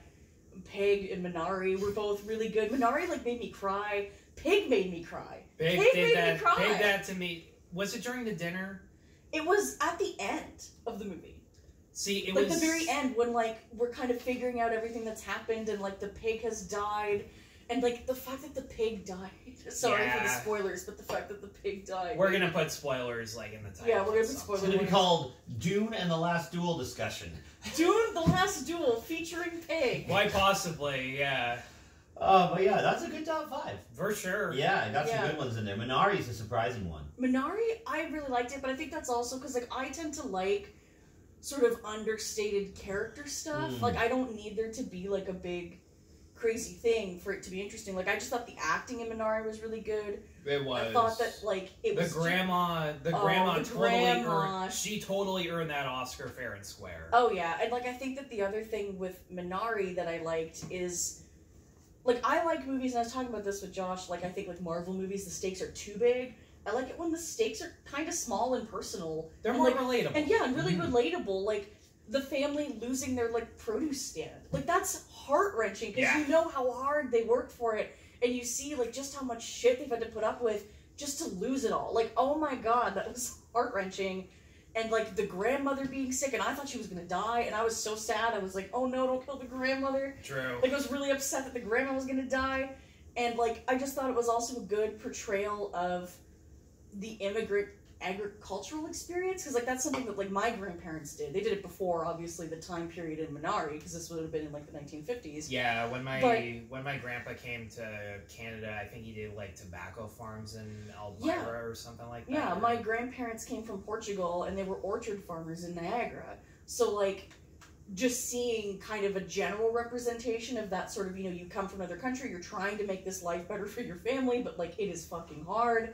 And you're working your ass off, and your kids are working their ass off, and, like, things don't always go your way, and then just all of the shit that swirls around this family where you're like, Jesus Christ, like, you feel so bad for them. Oh, for sure. But then at the end, there's still kind of that glimmer of hope, like, the grandma's still there, they still have the Minari growing, like, the symbol of, the thematic symbol, the plant, right? The piece of their homeland, your culture, your identity that sticks with you, that you get to keep through all of this, and, like, your family. And I just thought that it was one of those movies where I really liked it because it was small, because it was contained to just this family. There's no crazy special effects, there's no weird twists, it's just a story about a family, and it was really well written and really well acted. I feel like everybody deep down has one of those movies that they love. Usually, like, the most popular choices are, like, a Ghibli movie, like Totoro or something along those lines. Some people might go with Nomadland because, again, it's a slice of life story that's I'd go Good Will Hunting. There's that, too. That's me. And you can also list other examples like Florida Project or that's wonderful. Roma in particular, because that I feel is a prime example. Has anyone seen the trailer for Red Rocket yet? I'm not sure I want to go see that. It's from the director of Florida Project. I know, and I'm not, based on, like, the subject matter. Here's the thing, I don't even get sketchy with subject matter, but this just seems weird. There's some red flags already raised. It just seems weird even for him, and this is coming from the guy who made Tangerine. So what are your top 5 of the year, Tyler? Okay, so my number 5 is the best movie I saw at TIFF this year. It hasn't technically come out in theaters yet, but, like, I saw it at Roy Thompson Hall in 2021. I count it. And I just had I had a huge smile on my face throughout the majority of Zhang Yimou's 1 Second, a movie that was supposed to come out sooner on other festivals, but it got pulled at the last minute. And there's this rumor going around that it got pulled by the Chinese government for censorship issues. Here's the thing. I can't say for sure. The editing is so tight that allegedly they have flat out said that, like, 2 minutes were edited out. They didn't say why, and for all I know, it could just be a rumor above all else. But it's another movie that goes along the line of what you just said about a movie that has very small but still relatable stakes. For those who don't know, it's kind of like Cinema Paradiso, where it's about people who have this shared love of movies and going to the cinema. The opening intro before the movie started was from Yimou, talking about how people in his community would walk for hours to go to the closest movie theater place and stay there all night just to escape their troubles. And this movie emphasizes that so well. It's about this one town that goes to the cinema as if it were a church. The owner's name is literally Mr. Movie. He's one of the best characters I've seen all year, because the overall plot of the movie centers around them trying to restore this damaged print that the delivery guy fucked up so that they could see their movie that night. And when they're all helping out as best as they can, they screw up the slightest bit, Mr. Movie will go Arlie Ermy on your ass. He will roast you as hard as possible for you to get the big picture, and it's so funny. It's so worth it, because you understand, even though he's belittling these people, it's so he can provide them a good and a service that they greatly appreciate. One that he takes a shit ton of pride in, because you guys would know for sure, putting up a movie for people is not as easy as it sounds. No, it's not. And it's technically a backdrop for what this one guy and an orphan girl have in terms of their own plot that I don't want to spoil, because it is pretty mundane and basic for a film like this, but it's so simple, but it's filmed in such a beautiful cinematic way. There are entire shots that feel reminiscent of Lawrence of Arabia or a Western. There's actually one moment where our main character gets stared down by a couple people who want to rob them, and they do the Sergio Leone stare downs. Yeah. There's a cutaway shot where it's just a character's hand pulling out a knife. They stare down each other, and I don't want to spoil what the end result of that fight is, but it was hilarious. It was impactful. And that's the great thing about 1 Second. It was a beautiful movie to watch. I'll go with my number 5. My number 5 is The Rescue. I'm putting a documentary on this list. Okay. It's about You can do that. the kids who got stuck underground tunnels. Right. In 2019. The documentary is incredible. Okay. They recreated a whole bunch of footage. They've basically created, like, you've read the news reports and you could read the Wikipedia article. Yeah. But, like, watching the movie is an experience. Because you're sitting there and you're like, you get to see the backstory, you get to see the characters, you get to see all the people involved in it. And, like, they focus on these 5 dudes who are the main divers. And, like, they did it as a hobby and it was a weekend thing. And the way they do the graphics, and it's just one of the best put together documentaries I've ever seen. I'm a huge fan of documentaries. And I know I say documentary because it sounds cool. But I just I'm like, this is really good. It's from National Geographic, who did Free Solo, which is also incredible if you have not seen Free Solo. Okay. That one's about scaling a mountain, and that one is, oh boy, it's really good. I'm sure it is. Yeah. I've heard good stuff. We didn't get a lot of documentaries this year. So. We got a couple. You guys played The Truffle Hunters, which was a really good documentary for me personally. In fact, last week, I actually had a truffle in my hands. You have no idea how hard those things are to come by, especially like during the winter season right now. Pig. And I got to. That's true. Yeah, that's true. I thought that was weird that when I went to see Pig, there was a trailer for the Truffle Hunters, and I was like, is this like a truffle? No. Mixer? Every summer, there's a trend. This summer was movies about pigs and truffles. The other one was Call Me By Your Name knockoff. It was like Summerland and such. And then the year before was this. It's just like I didn't see that. Summerland was cute. It was really cute. It was like just romance set on an island, but it was pretty much Call Me By Your Name. Just that was it. You know, they couldn't stay together because I guess reasons. I guess she's only there for the summer and she couldn't come back. It's like Grease. It's like the opening to Grease. Wow. It was the prequel. But yeah, that's my number 5. I think it was an hour and a half. It was very impactful. It wasn't like overly dramatic like you expect, like one of those documentaries to be like, and then they were stuck in the tunnels and everyone's like, hey. And there wasn't a false sense of excitement. It was just like, here's the story. If you're engaged, it's for you. And I liked it. That's good. What you got at number 4? My number 4, he won't be surprised that I have this on my list. It's the first movie that we saw together this year, A Quiet Place 2. Surprise. Shut up. Look, the one thing I will say about A Quiet Place Part 2 is that there are many sequences, plots, and character-driven moments that do feel very reminiscent of the original movie. And sometimes that can be a little bit distracting, but at the same time, they reshuffle them with different characters in a position that someone else would have been in before. Like, for example, the mom is in the position where she has to care for this newborn child that she is extremely scared shitless over protecting because she had already lost one before the events of the movie. In this one, Noah Jupe as the son is put in that position, which he doesn't want because he knows good and hell well that he's a fucking knob. And unfortunately, he still is. But he has gotten a little bit smarter, I will give him that. And part of that is being given this responsibility where he has to keep his eyes and ears open as much as possible. And that's one of the things I like more about this one than the first, is that the kids have more opportunities to grow and to accept more responsibility with the new circumstances that they're in. Millicent Simmons is given so much more to do in this film, and I still liked her a lot in the first movie. The first movie was all about her overcoming grief and guilt, and she did a great job here. But in this one, she's technically the main character. Yeah. She drives a lot of stuff forward, and she has to do things with or without the help of the other adults. Yeah. And she, in my opinion, did a great job of showing the maturity that some children face in such difficult scenarios. Cillian Murphy as someone He's good. Cillian Murphy did a Fantastic. Great job. Even though Emily Blunt wasn't in it as much as the first one, she still has a presence to her. She still has some great moments, like that one moment where she has the revolver and she in a Western era type of scene, she has to fire at the creature. Do you remember that one bit? Yeah, I remember that bit. Yeah, Okay. I was there. I saw it with you. That doesn't mean you remember all of it. I remember that the one kid makes a stupid decision, but immediately reverses it, so that made me happy. He goes to, like, make something, he's like, no, I shouldn't. And I'm like, thank you.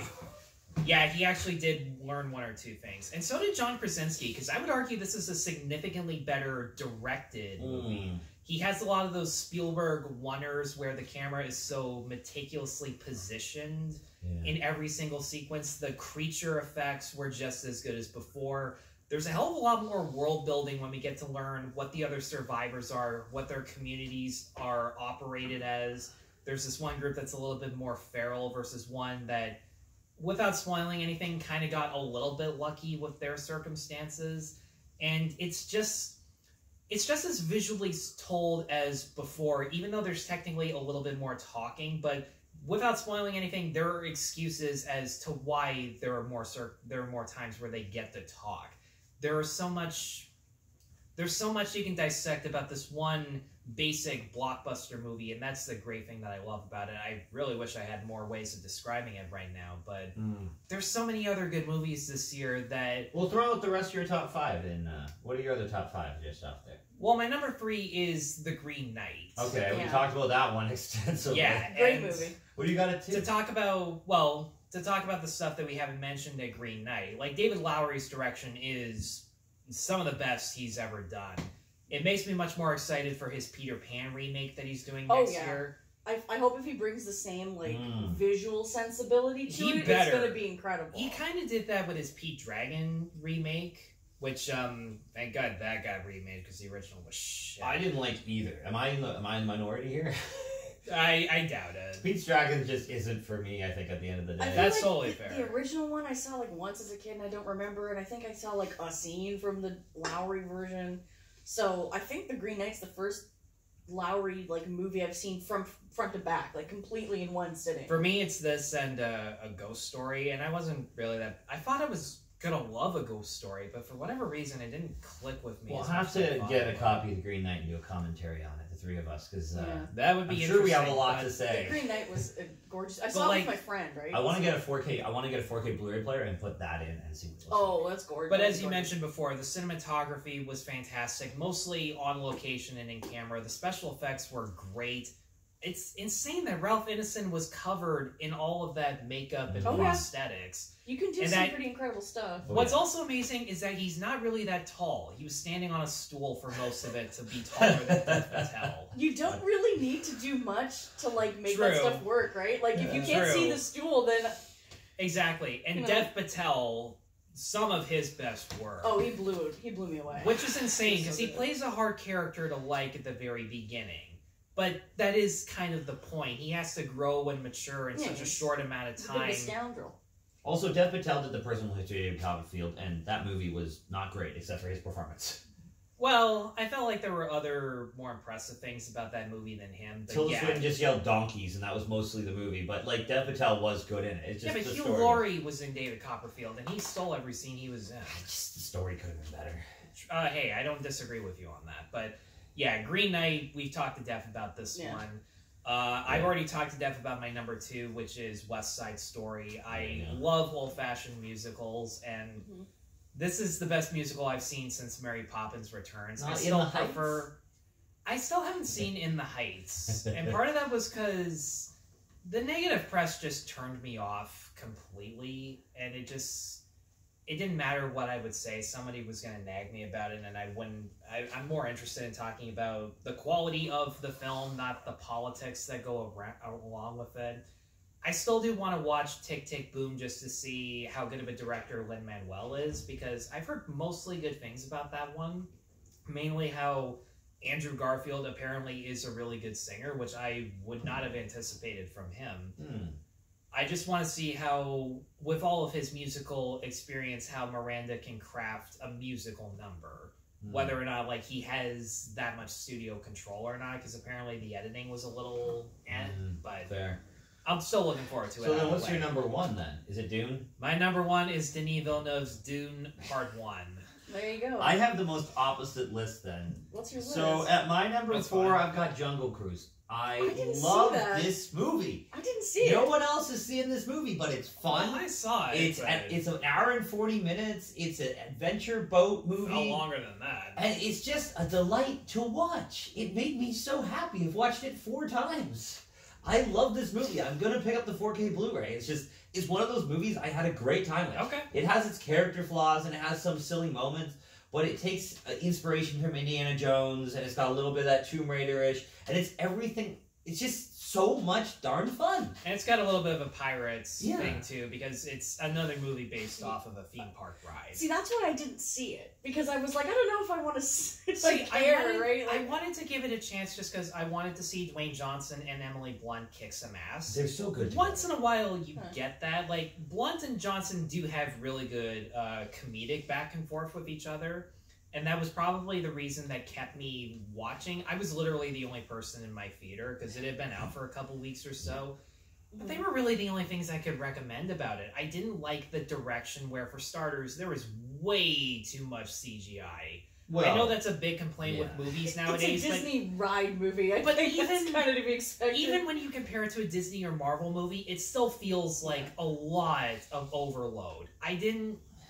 I like the idea of Jesse Plemons as this Nazi type of villain, but I wanted him to do more than just speak in a goofy accent. Paul Giamatti was great too. He's just this guy who wants money. In the 2 minutes that he's in, which felt like a huge wasted But like the opportunity. opening, I like it how like The Rock needs his boat. They want to take his motor. They're gonna. So he gets someone to give him money, sort of like a New Hope-ish. We get a little bit of that in there, and then all of a That's sudden true. they're out on this boat. But before we see that, we see him like putting up this fake cruise where he has to have like hire people to play the native. That was the best part of the and movie. we have him like putting up like he has a pet cheetah just to run along, just so people can be thrilled, and they all want their money back and they're bored. And by the end of this, like he finds his purpose, his meaning. We learn a lot more about him too at the end, and I think it's got a pretty decent finale. Like it's cliche for sure, but I just had a blast with it. I had so much fun. The opening theme park attraction scene was the best part for me because it had that self-awareness to it. It had Johnson playing to his comedic roots. But like I thought the action scenes, on top of being too generic, were so shaky and quick cutting that I couldn't really tell who was punching who and what was going on. It's the funnest I had watching the movie all year long. Like I said, Jesse Plemons is a good idea for a villain, but he doesn't really interact with the heroes until like an hour and a half into the movie, which it's mainly just him yelling at his cohorts, and you can only watch that for so long. I like Jesse Plemons. I like Jack Whitehall, just not in this movie, and it's not... People gave Whitehall shit for playing a gay guy when he's not. That's not the issue I have with the movie. It's one scene. It's called acting for, and like honestly, with the exact same script, if you gave this to a gay actor, nothing would change. That actor wouldn't be funny. And if I'm being honest, if he was really gay and you were telling this some of the more stereotypical aspects, I wouldn't call that any better. Quite the contrary. My problem was the jokes just weren't funny for him, and it felt like he was on a leash because usually he's a lot better at improvising some really dark shit, and he's fantastic in Bad Education or Mock the Week. But yeah, as a whole, I thought Jungle Cruise was just okay. I had the best time watching this. Then after that, I've got The Suicide Squad. That's another one that was on my list, but I didn't see it. I love this movie. I do want to see it. I would so like to good. watch it. I just haven't had a chance yet to watch it. There you go. I didn't love it as much as most people, but it was good, and it definitely it does make up for the original David Ayer. I do just think it's really funny how it like not even 5 years they had to remake Suicide Squad because it was so bad. Like, that to me is just funny. I like the original Suicide Squad. It's not the best, but it has some fun moments. I think that Deadshot is a really great character. I think that Harley Quinn is really strong. True. The Joker is weird. I like the simplistic plot. I hate Jared Leto's Joker. Have watched that movie so many times. It is one of those movies no one's surprised by that. I like it very much. See, like I can't get into the Jared Leto Joker. I hate it. That's fair. I hate it so much. And also, like... There were too many changes. And I think that Jared Leto was also one of the weird parts of House of Gucci, where I think if they had toned him back or replaced him with someone else, I think the movie would have been better. I don't even understand what was the point of that. Like, I know he was everyone... the comic relief character. That was his only role. Yeah, but his role was to be a punching bag to make jokes at, because the other characters weren't that funny. Because they're inherently not very funny. Like, I think it's Patricia also and because... Mauricio weren't meant to be funny. I think it's because Paulo was the black sheep in real life. Well, yeah, but that's what I mean. Like, they took the real life kind of black sheep of the family, and then they amped it up to, like, a comical level just so they could make fun of him. And my problem, I don't care if I'm a raging SJW, I don't give a shit, this is part of my problem with it, is they put Jared Leto in prosthetics and, like, costume stuff to make him look fat, just to make fun of him the whole movie. And to me, that just felt I was gonna say, I don't think he was that big in real life. Well, and it just felt mean-spirited, you know what I mean? Like, it's like, if you want to have a character to be your comic relief character, and they're going to be the only character in the movie who's even slightly fat, and then you're going to take Jared Leto and put him in a fat suit. Which is it weird. Just You would feels expect him... so weird. Like,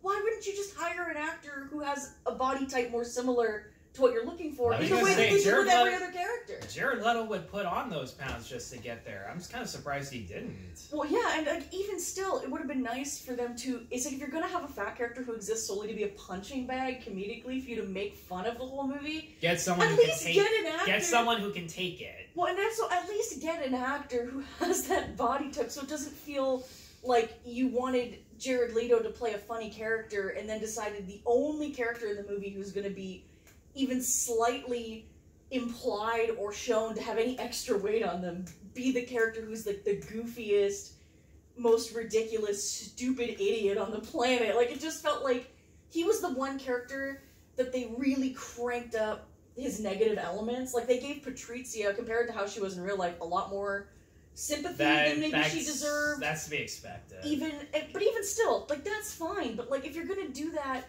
for every character but Paulo, it feels targeted. It just feels a little targeted. Are you saying they make him out to be, like, worse than fucking Jeremy Irons? Like a worse person?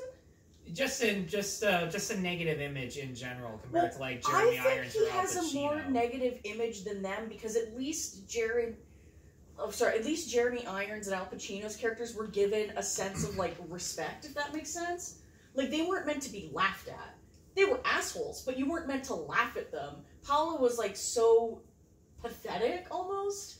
And they made him, like, such a laughingstock that it's like, the other characters at least had some kind of redeeming quality. Like, they're shrewd businessmen. They know what they're doing. Like, they're put together, they're in control, even if they're dicks. Everyone's smart except Paulo. Yeah, it's right? Basically, yeah. It's like, Paulo is, like, stupid, and he can't design, and he has a stupid accent, and, like all this shit, right? Like, they just really... And I don't know why that bothered me so much. He doesn't even sound Italian. They couldn't even get that right. He sounds like, it's a Paulo. Like, but, like, my question is, why did they put Jared Leto's terrible accent in the room with, like, actual Al Pacino? That I don't get. Here's one thing we can all agree on. Jared Leto sounds more Italian than Chris Pratt. I think Jared Leto, that's what I was gonna say. Jared Leto should have played Mario. He's probably gonna be Luigi in the movie. No, Charlie Day is Luigi. Who? Wait, Charlie Day is Luigi. Oh, fuck off. Like from It's Always Sunny. I'm not mad at that choice. I just don't get it. I have to see. I would like to see Charlie Kelly. I have to see it. I think I just have to see it. Yeah, I would have to see it. I think they just put Chris Pratt in there because he's popular. Because the Lego movie. Okay, this is a conspiracy theory, like off-topic thing, where somebody said that Chris Pratt is like a known, like, Christian Republican, and some people have assumed that it's possible that the reason he's doing a lot of animated voiceover stuff is because there are COVID restrictions on set, and you have to be vaccinated, you have to wear masks, and people suspect it's possible that he might not be fully vaccinated. I'll wait till there's a confirmation. Yeah, I don't know if that's true, but someone pointed the theory out that, like, it's kind of weird that he's not doing a lot of live action. He's only doing studio work, but in studio work you can isolate from people and be in No, he did one movie, and it was terrible. The Tomorrow War. Don't watch it. He did the Tomorrow War, he did the... When did they film this Amazon show. I don't know. That's the thing, is if it released this year, but was it filmed prior? I don't know. Hold on, though. Like, if that's true, doesn't that mean he can't do Guardians 3? Or the new. See, I don't know if that's true, but I just thought it was an interesting theory. The thing is, the rumor about him being conservative, that's not really 100% true either. No, but that's not a rumor. Yeah, but, like, just because he's married, just because he's in-laws with the Schwarzeneggers doesn't make him a Republican. Which that's not why did he marry? He married Arnold's daughter. Yeah. Oh. That's not why it's that rumor. It has more to do with, like, the specific church he's affiliated with, some of the like people that he follows and interacts with. Wasn't that a like, rumor though media. that he went to that church? Like No, that's not a he rumor. never flat out said. I that. don't but know it's much not, about it's not Chris a rumor. Pratt, so. He does go there. That's not a rumor. Imagine That's like been Well, he my never flat out said my what church thing by is name. like so. imagine going to Christmas dinner and you're Chris Pratt and you have to impress Arnold Schwarzenegger. Like that's gonna be the most awkward dinner ever. That You've must be seen how weird. buffed up he was in the first Guardians. Hello, right? Mr. Chris. How are you? Exactly. Hello, Mr. Pratt. Are you treating my daughter nicely? I will get you. Yeah, well, if you're not, you're gonna have the Terminator coming after you. And then my number 1 and 2, which I can't decide which number 1 is 2. Yeah. Titan and No Time to Die. No shocker there. Would love to see Titan. I have not gotten a chance to Titan see it is yet. about a woman in an accident. Yeah, she gets in an accident. Didn't she has get an pregnant ear. with a car? That's what I heard. She gets Well, pregnant you know with a that car. that's later in the film. Yeah. But she has this ear thing, so it's just like it's this crazy world she lives in, and so yeah, she gets pregnant with a car, and then tries to abort her own child, and bashes in someone's jaws with a stool, and then meets a father figure person who like leaves her captive in a room, and then has a strange alien baby. Like that's the movie. Oh, one movie I'm going to bring up we haven't talked about it yet. Did anyone else see Zola? No, I almost saw it. That's the A24. it wasn't Yes. wasn't really into it. That was the first movie I saw back in a theater. The last movie I saw in a theater was in 2019. I saw Cats. And I must say, just as a quick reference, I love the movie Cats because it's so bad, and I had so much fun watching it. It was the greatest theater experience I've ever had. I sat in two, I watched it in like 2 sittings. That's fair. That's stoned, as stoned as I could possibly get without overdoing it. I went with my friend. We ate a bunch of weed brownies. I shoved them in my purse. That is, We went to the theater. See, that that's is way to the do only it. way. We went to the theater zooted as fuck. We got a bunch of like hot dogs and popcorn, and we like piled up arms full of candy. Josh, We in sat. all seriousness, That's the the only way to It is, watch it's Exactly. the best way to watch Cats. But we went. There was me and my friend, really high. We were sitting kind of at the top of the staircase because we didn't want to be like in the middle and have to climb over people. Like we didn't want to Yeah. spill food. We didn't want to Yeah, get in yeah. anybody's way. Right? We wanted to be considerate, even if we were going to be intoxicated in public. Pretty much. We wanted to be like polite to others. So we sat at the back at the top. There was a man there with his like 10-year-old daughter. She's clearly the one who wanted to see it. Rob, yeah. There was a couple of middle-aged It's women. PG. The movie's PG. Yeah. Yeah. And well, and also like kids just see cats, and a girl likes cats, and she just wants to see it because it's a movie about cats. And all the celebrities that And they yeah, Taylor roped in. Swift. Taylor was in Swift, it, yeah, I yeah. can See, see that. Taylor yeah. Swift was one of the legit good things about it. She was fine. Because I actually liked the song that she got. Yeah, the and I first do song was like good. and I do like that it's a henchwoman singing it as opposed to 2 random cats who are just like singing rumors. But Yeah. singing like in praise of the villain, that part I thought was a great tip. And like I don't even like Taylor Swift, but I liked how seductive her voice was. Yeah, like she did Especially well especially for what when it you're was. especially when you are a little jittery, it'll get to When you. you're especially- high. Yeah, well, and like the theater for Cats when I saw it, like, 'cause this was the last time I saw anything in a theater until Zola this summer, right? Like, I didn't go to anything in Okay. 2020. So when we saw Cats, we were really high. We had all of our food. There was a guy with his daughter. There was like 3, maybe 4 kind of middle-aged women who were probably Andrew Lloyd Webber fans, and then there was like a couple on a date or something. Okay. So like the theater was almost empty, and it was just us. And me and my friend were sitting there, and we're so fucking high that when the movie starts and the second the DreamWorks logo started moving and the camera panned down and the weird CG started, I just started laughing. Like, and the whole time I was laughing pretty much the whole time. Not because it was actually funny, but just because it was so ridiculous and I was so high. And then I had more weed brownies in my purse. I just kept them in a pocket, and then in the middle of the movie, we like topped back up. And by the end of it, I was like, holy shit, like, I don't think I could have had a better theater experience. The other movie that I saw that month, December, I saw The Rise of Skywalker. I had a much better time watching Cats. Cats was a far better theater experience than Rise of Skywalker. Rise of only Skywalker imagine. has all the problems of not being a planned sequel, forced lineage, Yeah. and Oh, subpar action with a Yeah. few cameos that are like, yay. Well, and my hot take, sorry for the podcast if this gets you flamed, but my hot take was that J.J. Abrams, when he started with Force Awakens, had an idea for what he wanted all 3 movies to be, but he didn't get to make the second one. So then when they brought him back for the third... Probably. So then when they brought him back for the third, he just said, fuck it, I'm just going to do what I was planning to do this whole time, but because he didn't get the second movie, he had to retcon everything. I'm going to go out on a limb and say that's But there were so many, like, problems with, like, how is there a hidden planet that has an entire army of Death Stars that Kylo Ren can run across in, like, half an hour, but it takes the rest of them an hour to travel? Because I think what happened is J.J. Abrams wanted to do all this shit, but he didn't get to write the second part, and instead of just working with what Rian Johnson had done and taking the L and just saying, listen, we're just going to try and make it make sense, he just said, no, I really want to do the thing I wanted to do, and just retconned it. Like, but if J.J. Abrams ever stuck a landing on an ending, it'd be beautiful. Because, like, he can't end Lost. He can't end Star Trek movies. He's like, I'm not making Wrath of Khan again. And then he made Wrath of Khan again. I mean, even the ending to the first Star Trek movie, they're like, oh, we're fighting on a spaceship. Oh no, danger. And I'm like, this is what we build up to, a fist fight?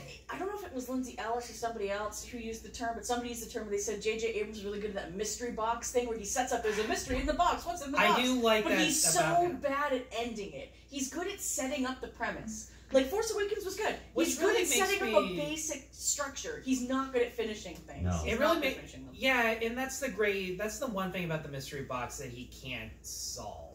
Like, it would be great if he left things for us to imagine for ourselves at the very end. Yeah, I would go with that. And that's part of what made the ending of Force Awakens great, is that the ending is a mystery box. What's going to happen between Luke and Rey in the next movie? Like, that for me is what made it a good ending. Yeah, I mean, like, and Rey didn't need to be related to anyone. Exactly. And we didn't need to kill off, and I'm sorry, but Princess Leia doing that superhero thing was like, what the fuck is that? I'm fine with that. And I'm okay with that, too. No, but she never established she had any Force abilities. But at the same time... Did you have to? I mean, yeah, I don't think you need to establish that. She is the daughter of the Chosen One. It's not like she wasn't going to be good at the Force. But, like, Darth Vader doesn't even do that. Like, who does that? Like, no one's ever done that. I will give them a pass on that. Yeah, Darth Vader also has... I realize that with Carrie Fisher passing away. That's the reason I'll give them the pass for that, is because there was kind of exigent circumstances that sort of affected how they could finish things, and also, too, like, it's not just how they could finish it without having the actress, but, like, how are audiences going to feel after Carrie Fisher has died if you just, like, kill her character off, you know what I mean? Like, that could be... Yeah, but I mean, they still did that. She doesn't have to fly through space. She could do something heroic that's not flying through space. I just Staying alive for the sake of your rebellion is not selfish, real?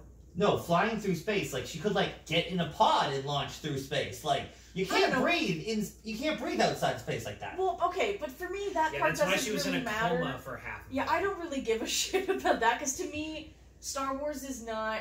Like, it doesn't work by the rules of, like, actual physics. It's a fantasy movie. They literally threw away light speed in a lot of these movies. They jumped through Star Destroyers. So, like, what? Like, I don't give a shit. Like, to me, I don't care about that kind of thing, because this is not a movie that ever premised itself as being grounded in, like, the laws of physics. It's Space Wizards. It's Space Wizards. Yeah. So, like, I don't care. They can do whatever crazy shit they want, as long as, to me, it feels, like, emotionally or narratively satisfying. Which is what made Luke being the ghost at the very end. That's what made that work so well. Yeah, and I actually thought that what they did with Luke made sense. Like, and especially, people gave Rian Johnson a lot of shit. His movie's good. Well, people gave him a lot of shit, but, like, the thing is, he didn't make the decision to have Luke be, like, exiled from the rest of the cast. J.J. Abrams made that decision in The Force Awakens, and Rian Johnson had to come up with how to make it work in such a way that, like, okay, so if Luke is disconnected from the Force, and he's not dealing with these other characters, right? So, like, you would have to have a reason, because he's, like, the most powerful Jedi, and we know he's a good guy. We know that if he knew what was going on, he wouldn't just let this happen and let his family suffer. We know that he wouldn't do that. So there has to be a reason that he's disconnected from the Force. And if something external from him has disconnected him, it has to be a powerful enough threat to disconnect Luke Skywalker from the Force. So the only thing that's left is if he does it himself, because he thinks it's what's best for everyone else. And that, to me, was like... That's, like, the only thing that really could have made sense. Not to mention... But that wasn't Rian Johnson's decision anyway. Like, not to mention, Luke has always chosen to run away from his problems first. Like, that's always been... Here's the thing, like, I'm a big fan of the Critical Drinker on YouTube, but every time he shits on Rian Johnson, that's when I just sit there and go, dude, you're overreacting. Yeah, like, I think that Rian Johnson did what he could with what he was given, right? Because he didn't get to set up The Force Awakens, so he had to explain why Luke was gone, and he had to pick the best reason he could with what he had. And not gonna lie, the idea of having a different writer and director to take what was there before and do a fresh spin on it, that's technically not a bad idea. No, well, and I think it worked well for The Last Jedi. And I am glad that Abrams was the director of Rise of Skywalker over Colin Trevorrow, because I can't see Trevorrow having done any better. Oh, I just want to go off on a tangent. I need a Josh rant here. Alright, go ahead. Jurassic World Fallen Kingdom. Once this rant is over, can we talk about our worst stuff afterwards? Yeah, we can do that. Just a segue. Okay. Jurassic World, Jurassic Park, cool movie. I like it. It's groundbreaking, cool movie. I hate that the kids can survive the electric fence, but whatever. Jurassic World, Jurassic Park 2, whatever. It's still a decent little sequel. Jurassic Park 3 is ridiculous with the pterodactyls. But Jurassic World, this is a money grab. This is not a movie. This is not an artistic expression. Yeah. This is Jimmy Fallon in a bubble. This is Jimmy Buffett drinking margaritas where someone's getting crushed by a T-Rex. This is Claire running in heels with a flare and not being eaten by a T-Rex. Like, it's dumb. So the second one, Fallen Kingdom, is a piece of shit. It's awful. It starts off with like, oh no, we have to save the dinosaurs because environment. And none of them make it to the ship. And then because the reason they couldn't go back to the island because, I don't know, money, they couldn't get it. And then they're stuck in a mansion and they're like, hey, let's auction a dinosaur off for $5,000. Like, that's what a dinosaur is worth. Oh, and here's this new, and then, oh, we saw that movie Resident Evil and played the game. What if the dinosaurs are like the zombie dogs? And then there's a clone girl, and then they have to run around the mansion and they tap the feet and it's like a horror vibe. And what if Chris Pratt doesn't care? And then what if the clone girl releases all the dinosaurs into the freaking world and says this one line that everyone's gonna love? They're alive, just like me. It's stupid. It's really, really stupid. I don't know who wrote this movie, but don't. Now there's like 50 dinosaurs roaming the earth. And everyone's like, no. See, the clone girl may be alive, and maybe we could just shut off the gas. But now everyone's gonna die, because there's 5 freaking T-Rexes and super velociraptors running around chowing down on people. I mean, it's worse than when they're at a gas station. It's worse. See, you say... You say dinosaurs munching on children, I'm just thinking of the scientifically accurate Barney. And you guys... Scientifically accurate. You ever seen that video on YouTube? No, but I don't think I want to. No, you really don't. I mean, like, stop. Hollywood needs to stop trying to make trilogies off of pre-existing trilogies. Make original movies. Do something different. Fantastic Beasts didn't work at all. Too many storylines. Complete absolute nonsense. Yeah. Like, the best character got their memory wiped at the end of it. Jurassic World is literally a cash grab because you remember that thing. Yeah. Make an original movie. I'm sorry you're old and white and have no imagination. Oh, for Christ. And if you don't want to do that, quit your fucking job and let someone who knows how to make a movie do it. Do you need some Pepsi? No, I just rant a lot. This is my Josh rant. We always do it on the show. Trust me, this is totally normal for him. It's very normal. No, I know. I just need to make sure you're not I really an aneurysm or something. I do kind of miss this side of you, if I'm being the Josh rants are legendary. Okay. Well, Worst of the year. What do you... I will get to Army of Dead. Because that movie deserves to be... See, I will help you with that. See, this year I didn't watch as many new releases because a lot of my beginning of my year was sort of me rewatching the same things repeatedly because I had to write about them for my master's paper, so I was like really preoccupied with that. Fair. But I think, okay, this movie is like, I don't want to call it the worst of the year. It's the worst thing that I saw, but it was a movie that frustrated me because I felt like it had potential, but it got so lost along the way that I don't know what happened. The Woman in the Window.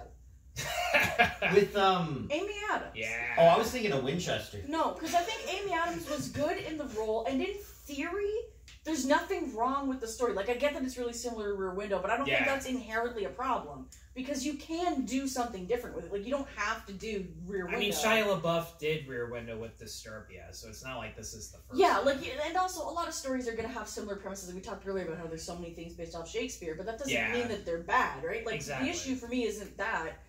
It was that the movie was just like, it was messy and disjointed, and it was kind of hard to tell exactly what was going on, and it was just weird. Like, it was one of those things where I think some elements of, like, the tone, and, like, I thought the set design inside the house was kind of cool, and it was visually appealing, and I thought Amy Adams did a really good job because she's a really good actress, so even though the role was not maybe the best written, like, she did what she could with it, and I think she brought a lot to it.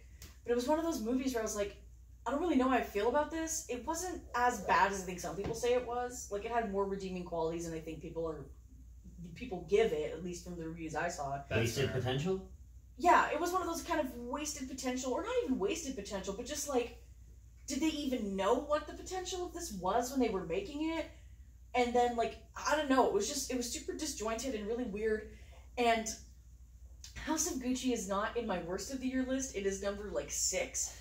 But it has so many weird little problems that I don't know why some of the decisions on this movie were made that were made. Like, I liked it, but there was just so many things wrong with it that I was like, no. Like, it's a movie where I'm like, it's not bad. It's not a bad movie, but, like, it's just, there was some elements of it. Like, I think what they did with House of Gucci is they really wanted to make the biggest tent possible. And in doing so, they sacrificed some of the elements of the movie that would have made it better because they were trying to make it appeal to as big of an audience as possible. So they were trying to keep the runtime down. I think they should have just gone full Irishman. Just make it like 3.5 hours and give me the full story, because it feels like there was a lot that got cut from House of Gucci, especially with Maurizio's perspective, that then when his character starts to change doesn't feel well established because we don't get to see a lot of him outside of what he's doing with Patrizia. So he starts to like flip on a dime, but it didn't feel like it was meant to be because my thought was, why does Maurizio change so suddenly in the movie? Well, it could be two things. It could be that this is meant to reflect Patrizia's perspective, that she feels like he just suddenly flipped on her and she doesn't understand why. Or it could be that they didn't establish it well. And I really think it's the second one, because there's tons of scenes where Patrizia's not there. This is not a movie that's only about her perspective, which would then make sense as to why we don't see Maurizio's thinking and his processing as to how he kind of flips on her. Okay. But it seems more like that got cut, or that they just didn't think to include it, and it didn't feel like it was actually intentionally meant to be reflecting her perspective, because if so, then why were there other scenes in the movie with these other side characters that aren't as important as Maurizio, where she's not there, where we get to see their perspective? Like, that doesn't make sense. And also, this is something that I hate this. I fucking hate this. And I ranted about this with, of all movies, Peter Rabbit. Peter Rabbit did this too, and it drove me fucking crazy. I hate it when movies include a bunch of pop songs and they edit their movie like a trailer or a music video. I hate that shit. And House of Gucci did that quite a bit. There was a scene where the wedding scene where Patrizia and Maurizio were getting married. You can't hear the vows because there's a fucking pop song playing. And I'm like, this is important. Turn the fucking music off. And I think what they should have done is one of two things. Either do almost like a jukebox musical style and take pop songs specifically from the era that you're portraying in the film. So like if it's 1975, all of the songs are from 1975, 1974. So and ABBA. Well, yeah, but like seriously, like and they have like Blondie and other good stuff, but like put it in chronological order to help the film reflect the time period it's in, because there were some modern pop songs thrown in there randomly. So it felt kind of disjointed. What was the songs? I don't even fucking remember, because I was just like, what the hell's going on? That, or just do an original score. Do an original score, or do pop music that is from the time period you're depicting that helps to ground the movie in the era it's supposed to be in chronological order, so you can include the pop songs, you can include some stuff people are familiar with, but it still reflects an important element of the film and doesn't feel out of place, because it at a certain point felt out of place and it felt excessive. The other thing House of Gucci did, I have to rant about this, I have to. The other thing House of Gucci did that pissed me off is there would be scenes and then a character would say a line and it would just cut immediately. There's no time to react. There's no time to see how the other characters respond. There's no time to breathe. It just goes quippy one-liner, boom, next scene. And I don't know why, but I hated that. Because it was like, I want to see the characters interact. You just explained what was so bad about it. Yeah, but at the same time, I have all these complaints, but I still liked the movie. Like, it wasn't a bad movie. It was just one of those movies where there was just these weird details that, like, the friends who I went to see it with they're like more casual fans. They don't give a shit about analyzing it like I do. So they didn't notice these things. It didn't bother them. And I think that was kind of the intent, was it was meant to be like really keeping a broad audience. And I think the pop songs and stuff too, in that really quick editing, was because the runtime was so long. It was 2.5 hours. And I think that they thought they were going to lose that casual audience if they didn't keep the pace going. Hate when that happens. And I just don't think it was necessary. I think people would have been on board regardless. They totally because it has Lady Gaga in it, and it's a crime story about high fashion. It's like it has fucking everybody. It hits. Well, it's got. Well, and even if we just consider the leads, Adam Driver and Lady Gaga, that's a solid. Like, he's current and, you know, like, marketable. Yeah. Lady Gaga has staying power. She's been famous for like 10 years. She's not going anywhere. It's got a really good supporting cast. It's got the high fashion element. It's got the true crime element. It's got a lot of stuff in it that's really good. But then there's just some weird decisions where I'm like, what the fuck is going on? And I thought it was especially weird compared to The Last Duel, because there were 2 movies this year that were historical crime movies starring Adam Driver, directed by Ridley Scott. And The Last Duel is my #1 movie. I thought it was really well done and really tight. Like, it really had an identity and knew what it wanted to be. But House of Gucci wanted to be everything to everyone, and in the process was kind of messy. It does feel like Scott had more passion for Last Duel than he did with House of Gucci. Well, I think he had more passion for it as a piece of art. Like, I think House of Gucci, like I said, they're trying to cast the biggest tent possible to get in as many, like, casual fans who just might want to see Lady Gaga in a movie, or are just interested in true crime, or are just interested in high fashion, like, pulling all these people in, so they tried to make it as sort of broadly appealing as they could. So there's the comic relief character, there's the pop songs, there's the fast editing, like that kind of thing, right? So I think that was the issue. I think with The Last Duel, it felt like it had more artistic integrity, like it knew what it wanted to be, and it stuck to that vision, even if it was slow, even if it was uncomfortable, even if it was dreary, they stuck with it. Whereas the House of Gucci kind of wanted to be too many things at once. Yeah. For me, like, I think they should have been a little more subtle with it, and they should have downplayed some elements of it. Yeah, see, that's the issue with our worst movie of the year, Army of the Dead. It wanted to be too many things at once. Yeah. The concept is a cool concept. It's great. It's a walled-off city full of zombies, and inside that wall is a bank safe, and you're going to rob it. But does the movie have any robbing of the bank safe? No. Does the movie have about 20 failed setups? We walk by some zombies that are are they dead? No, they activate with water. Oh, you think they'd come back to play? No. Oh, there's also a super zombie army, and there's a hierarchy, and they kidnap so they can make new zombie babies, and they have to cut off the head of the big zombie because there's a side mission, and the skeletons you see in the safe are really them from an alternate dimension, but we don't talk about that. Like, how... That was so fucking pointless. But, like, if you put all these storylines in a movie and you don't explain them, you expect fans to cling on to that. People hate that. Like, you can leave 1 or 2 Easter eggs, like you could leave the skeletons in the safe, but you can't have 7 different freaking timelines in your movie. You can't. You gotta have one. Keep it simple. Zack Snyder made the 2 worst movies this year and last year. Justice League Cut and this other one. He literally had a chance to go back and fix it, and fix the storylines, and flesh out the characters and the action sequences. And what did he do with it? He added more filler. Well, see, and personally, I think that's just a problem with Zack Snyder generally. I don't like his work. I don't think he's a very good director, personally. I just don't think he's that good. Like, even people talk about, he did Sucker Punch, right? That was yeah. Like, people talk about Sucker Punch, and I'm like, Sucker Punch... It sucks. ...is like...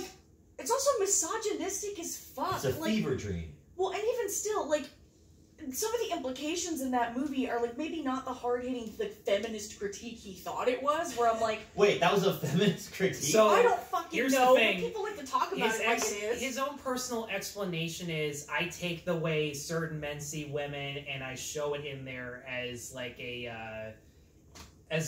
I don't know, as like a poetic justice type of thing. And look, if that's what he was going for, it didn't work. That would have been fine. But the thing is, he does make it a lot more flashy than he needed. Well, and here's the thing, like, this is if he's trying to make it a commentary or a piece of satire, commentary and satire, like, I didn't come up with this quote, but I use it all the time, they need to be very clear in their intent and their target and their purpose, lest they just become the thing that they're trying to critique. And I think that's the problem that I have with Sucker Punch, that in his process of trying to, like, maybe make some kind of commentary, the spectacle of the movie overrides, because that's the other thing too, and this is from, like, Lindsay Ellis talked about this in her series about Transformers.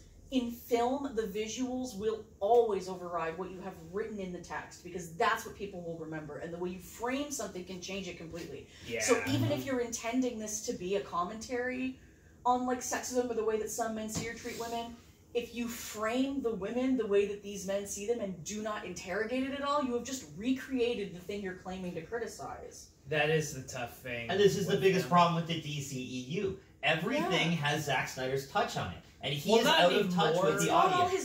his... Not anymore, thankfully. No, but he executive produces everything still. He's still connected with it. He still yeah, has the but credit. like at the same time, watching the Suicide Squad, watching Birds of Prey, and even Shazam, it's nice that Warner Brothers is finally giving the other directors like their own piece of the cake. Except for Wonder Woman, it really does feel like Patty Jenkins is kind of piggybacking off of his style. It's That's the very one much thing. his style, like, because she's got to stick to what they're doing with Wonder Woman. But, like, if you're going to, and this is the biggest problem with the DCU and Army of the Dead, if you're going to have this big, giant crossover movie, this should be the 7th, 8th movie in the series. Because you have to establish all the characters. You have to establish the alternate timelines. So then, say they establish an alternate timeline where they go to the heist and they die in the safe, right? Mm-hmm. We see that. That's a movie in itself. We have another one where we meet the safecracker fellow, what they did, which I didn't even bother watching. He was the most fucking obnoxious character in that film. And, like, you I have was not going to watch all the these movie based on storylines, him. and the only way all these storylines works is if you have time to establish this. So you need to make a simple movie of just the one guy, and that's it. He gave himself a shitload of time. This was like 2.5 hours. Like, you can't make a deal with Netflix to make 5 films to flesh out this whole world to make it make sense. Yeah. And, like, at the end, this is my biggest issue with the movie. Say we don't care about all the side characters and all the side plots in this. All and say get we to just that. focus on this. But at the end, everyone dies in the helicopter. Like, what is the actual point? Let our hero get out alive. All but one, but, like, she wasn't that good She's of a stupid. character. She's like, I want to go into the zombie place because my friend. I want to save someone from a super zombie who's trying to procreate and start a new race because the government did it, you know? Like... Yeah, that's a movie in itself. Don't do anything else. Just do that. There's just too much happening, and Zack Snyder is too bloated, and his fans are not helping. Zack Snyder fans, No, they're not. they need to understand. They're the... Like, you give them the black and white Justice League Snyder cut, and they lose their minds, and now they want the David Ayer extended cut. Be happy you got the movie, and shut the fuck up. Well, and I think this is the same problem that happened with Star Wars, and I think that's part of why Rise of Skywalker ended up so bad, is that sometimes the loudest fans are the most obnoxious, but they don't necessarily represent the majority. Sometimes. I'm trying to be generous here. The loudest, but yeah, the loudest fans are usually, the obnoxious people are the loudest, but they don't represent the entirety of everyone who's going to see that movie. They're just the people who are the loudest. They don't even represent the entirety of the fans. Exactly, right? But then because they're so loud and obnoxious about it, the studios take that as... Because that's the thing. There are Zack Snyder fans who are not complete raging. Oh, and they're probably just like, yeah, I'm really glad I got the movie, and that's they're it. not Their the whole ones thought that are process. sending campaigns of letter writing and harassing It's people on Twitter. still on Twitter. They're still right? trending to release the Snyderverse. Hell, Like, the fucking thing... you're not getting it. Yeah. The weird thing is, they were defending the Whedon cut before they even realized it was the Whedon They cut. will defend anything. And of course, as soon as that hashtag came out, they were just as easy to snap out of it. I saw one lady on Twitter who, when she found a negative review of what we now know to be the Whedon cut, we didn't know that yet, basically used Snyder's child's death as an excuse to bully that reviewer. And I just sat there and I went, that is wrong. Zack Snyder would spit in your face if he saw that. Yeah, like, people But are he's still not doing allowed anything to critique shut down art. the fans. He's not telling them to stop. He's not The saying... sad thing is, he is jumping on the But if bandwagon. he said, hey, I'm really glad I got this other cut. Thanks so much. I'm glad you guys liked it. But please, this is the end of it. Thank you so much for supporting me. That's what he needs to say. Like, DC actors are like the peacekeepers when it comes to this shit. Well, I know, and like, in the same thing with fucking Star Wars, like, and I noticed, like, and I know I'm bringing it back to that, that's because that's, for me, the other big fandom that this comes up. Yeah. Because the other movies that I tend to like, don't have this, right? Like, Pig doesn't have a massive, raging fan True. base. that's tweeting harassment to like Nicolas Cage, right? Like that's not happening. The West Side Story crowd is not getting up in my face. Yeah, like I haven't seen any. I've gotten so annoyed with like the West Side Story complaints on both sides of things, because that's the weird thing I really don't understand. See, I haven't seen it, so I can't comment on any of like, that, and I don't know much of the critique of what's going on. But here's the problem: at the end of the day, it's a movie, people. It's fake. I need to chill. You need to chill. It's just a movie. It's the whole point is that it is fake. That we are escaping the things that are real. Well, honestly, I'm kind of in the middle, because like I think that on one end, yeah, it's fake, and I think like obviously there needs to be the bounds of reason of like we don't need to be harassing people over this shit. We don't need to be like really like being malicious to people. Like there's a line when it crosses, and like that's not okay to like harass people and, you know, disparage them in ways that are really hurtful and unfair, like using like the death of Zack Snyder's child to like make your point. Like that's fucked up and you shouldn't do it. But like I think that sometimes too the conversation about like what responsibility do filmmakers have to the kinds of people they're portraying, the subjects they're portraying, what impact does media have on people's worldview, and how does it help to shape the way that people think about the world? Like these are important things to talk about, and I don't think it's unfair to critique media along those lines, or to draw a line in the sand, right? Like, I'm not going to watch Licorice Pizza because I'm not comfortable with a woman my age having sex with a teenager, and I don't want to watch that. But if other people want to watch it, fine. And I'm going to hold back my critique on it though until I know the way it portrays that subject matter, right? Because for me, the issue I know people who have seen it, and apparently it's nowhere near as they say it's nowhere near as gross as some people make it out to be. Yeah, but like part of the problem is like I don't know if I feel comfortable going to see that in a theater and like giving my money for it. Like I don't know. Like it's one of those things where I'm not sure personally. Yeah, that's where I want to draw that line. If you're not sure, if you don't want to support something, don't give money to it. Yes, but I might watch it if like it comes out and it's on DVD at the library. I would take it out and take it home and watch it to see, just to kind of get an idea for maybe what it is. Because part of the problem too is like, the problem isn't inherently that it depicts that kind of relationship. That to me is not inherently an issue. My only concern is how does it depict that relationship, right? Like what ideas about that kind of relationship does it portray? Like, does it show this as a positive relationship? Does it critique it at all? How does it handle it, right? Because especially in media and in culture, there's a really big problem with, like, teenage boys essentially being seen as, like, unable to be victims of sexual assault from grown women, because it's like, well, teenage boys always want to have sex.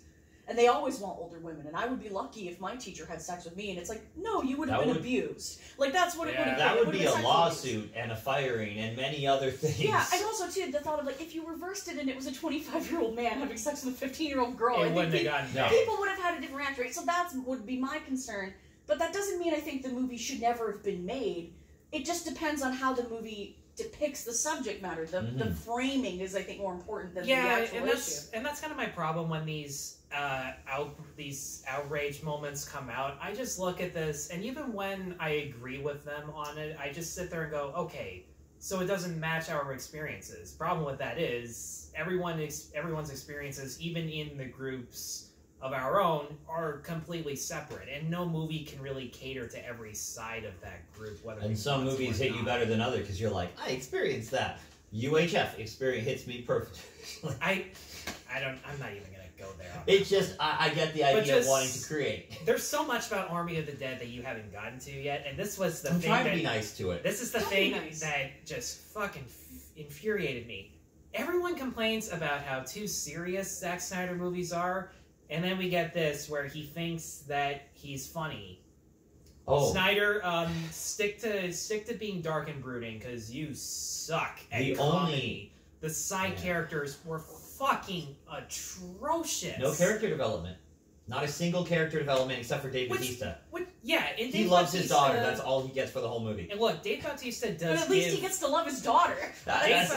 Dave Bautista does give a really good performance, no doubt about that. And it shows that he's got better acting chops than most people would make him out to be.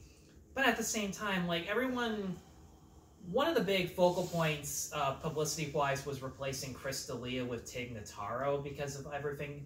But if I'm being honest, I hated every second of Tig Notaro. Her jokes did not land whatsoever. And I think they chose her just because she's as deadpan as D'Elia, but this really goes to show that deadpan comics are still, like, unique from each other. Like, Yeah. Dalia can deliver a joke in a way different from her, and the material that she was given was not suited for her whatsoever. So in her case, I can't really say I blame her. And honestly, I didn't even notice how fake half the backgrounds were. I'm not worried about the CG. That was the least of But, my I worries. mean, the German safecracker who somehow got his own movie before this even got on Netflix. It came out like a few months afterwards. I don't know. Yeah! The Big Bang Theory cast has more dignity and more realism than this fucking No, idiot. that's actually true. Chuck Lorre could make a better Army of the Dead movie. And the thing is, When are we As going to much release as- the Lori cut? as- Release the Lori cut. as much as people give Big Bang Theory crap, at least that show points out when nerds are being losers for no good reason.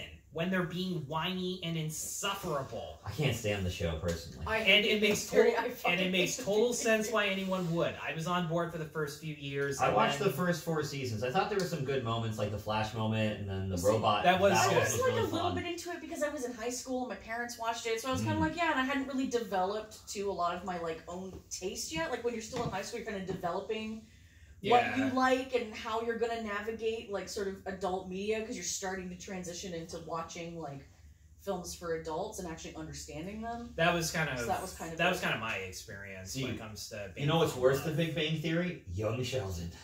Never watch I it. didn't. I don't I want- didn't I'm get never that. watching it. I I don't didn't wanna get watch it. that vibe. It's just so vanilla. There's no comedy or good storytelling in it. It's just, why does it exist? It's just a cash grab. It is Yeah. more mundane, but that's also kind of what got me to watch like a few episodes whenever it was on TV. Plus, the actors are much less. They're less in your face than the Big Bang Theory, so I think that's kind of what got people to It's gravitate. pretty much like towards it. Discount Wonder Years with nerds. It's very much Discount Wonder. Because it Years. starts with the animation, they tell the story when Right he's young, down and then to- they go back to, this is what I learned, and now I'm older. Right down to Jim Parsons like narrating as Yeah. an adult, where it turns out he is married to Amy. He somehow has kids. I'm very curious. I'd be They more- adopted. That sounds more like the him thing to do. Yeah. I don't know. I didn't But- like that show because everyone compared me to Sheldon for many years, so. Oh, Everyone that's thought I was rough. Sheldon. Oh, that's so Wonder why- rough. And I was sorry, like, that yo, is- like, if you had said Leonard or, like, any other person on the show, I could live with it, you know? But Sheldon, If you had said the comic book guy, I could live with it. I feel like being compared to Sheldon at this point is like, it's like it's not a slur, but it's getting up there. I know. He's trying to climb up the I list. thought you were gonna say that. Sheldon is like a human minion. No, he's Sheldon not. is a human minion. Instead I mean, of saying but, he says Bazinga. science. Yeah, bazinga. Bazbinga. Yeah. Well, at least the show points out he's an asshole. The minions, they're like they cannot do no wrong. How Well, did I Leonard feel put like- up with him for 9 I feel like seasons? He part should of have the moved problem out. though too is like with the Big Bang Theory, he's like, yeah, it points out that they're, I guess, kind of an asshole, but it's still, there's no consequence for it. It's like Sheldon's an asshole, and it's like, okay, There are and consequences. They just don't last very. that's what I long. mean though. Like, there's And no poor real, Leonard, that relationship he has with Penny is awful for like the first while. It's just like, it didn't work out. You gotta move on, dude. Well, he tried moving on, and then his girlfriend moved on to somebody else. Well, That's- but like he should have never got together with Penny unless he stayed together with her. Like you can't It's a just do it mess. again just because you need a storyline. Oh, Well, again, and, like, I think the thing that's funny is I'm gonna like sidetrack the conversation a bit, but The whole conversation. But, like, I'm trying to segue into like the things that disappointed me in Dear Evan Hansen because No, just go ahead. My- I think the thing with Dear Evan Hansen that to me is so funny is the fact that like Ben Platt would not let go of this role, so you just have this like 30-year-old man singing with these he's not like, 30. teenagers. He's He looks 30. He looks 30 in this movie. okay. Here's my. I've said this in my video, and I'm gonna say it again. Yes, Ben Platt is too old for the role. Fucking everybody in the movie is, and you're just figuring this out Well, now. I think everybody is, but I think Ben Platt, for some reason, it stands out compared to some of the other cast he members. does have a more awkward face. That he looks I'll a give little him bit that. more awkward, and like, I don't know, there's issues with Dear Evan Hansen, but like, Seriously, Julianne Moore is even too old to be a single mom, or at least, I don't know, for whatever reason, she dresses in a way that makes her seem older than she is, which that felt weird. I don't know anything about Dear Evan Hansen. Okay, I know look, the basic I will setup. tell you that the most interesting thing I think about Dear Evan Hansen is the fact that on the online, like, musical theater, like, fan community of people who could not afford to go see shows, and so they had to watch like ripped versions and listen to soundtracks. For some reason, people got the idea, I guess because there was a handful of lines in the show, because, like, you know the concept of Dear Evan Hansen. Yes, I'm aware of the concept. Yeah, and so there was some line about, like, in the show where some bully's like, "Are you guys, like, gay?" And so people thought that it was about a gay teenager, but it's not about a gay... Like, Evan Hansen's not gay. See, that confused me so much. But people thought that it was, but that's a lot because musical theater is a really inaccessible art form. If you don't have money and live in New York, it's really hard to see Broadway musicals unless they film them and release them. I did see Book of Mormon at Center in the Square. That was such a fucking good You have to wait for them to go on tour, essentially, and you have to have the money and the time to go to and live they're expensive, theater. like $150 a ticket. Exactly. So even when it's on tour, it's expensive. They are they're really, worth it, thankfully. Oh, it's worth it. It's just an inaccessible medium, kind of by its very nature. So it's easy. I can see how people could get misconceptions about a show because it's hard to see it in full, and you can only watch somebody's shaky pirated video, maybe, if you can find it. It bugs me so much that people still put up with that. Like, who's gonna watch a terrible cell phone video? Like, you'll just wait till it's on Netflix or whatever. But you can't do that with a stage play that you don't know if it's getting a movie, right? So, like, when Dear Evan Hansen came out, and it's a stage production, they don't know that it's getting a movie, right? True. So the only way to watch it is if you can find it on tour and you have the money, which a lot of people just don't. Yeah. So, like, misconceptions get spread. And plus, tickets are, like, booked. Maybe an audio... Exactly, right? Like, maybe really you just listen to the audio on the shaky cell phone video and not watch the video. But even still, that's kind of about what most people got. So I do think it's funny that people thought Dear Evan Hansen was about a gay teenager, when really it's just about, like, a morally corrupt teenager. Yeah, and the weird thing is, that wasn't the problem I had with it. Yeah. Like, him learning how not to be an asshole and to try and get his way out of the situation, that part I could understand. And his goal of not wanting to disappoint this family, as gross as it was, it's not like you don't understand where he was coming from. And it makes sense when you're talking about teenagers that make stupid decisions kind of notoriously because their brains aren't developed What did bug me was Danny Pino from Law & Order SVU. I loved Danny Pino, who was good in the movie, don't get me wrong. Yeah. And Amy Adams in particular, gives so many fucking stupid excuses and fills in so many sentences for Evan that he really doesn't have to work that hard to put up with the charade. Yeah. You know that sitcom thing where they're about to come up with a lie and someone fills in the gap? That happens a lot in Dear Evan Hansen. Like, a lot. It does, and it's fucking ridiculous. See, and I'm talking, too, also about the stage play, because I haven't actually seen the movie, but I know the... So was it ever good?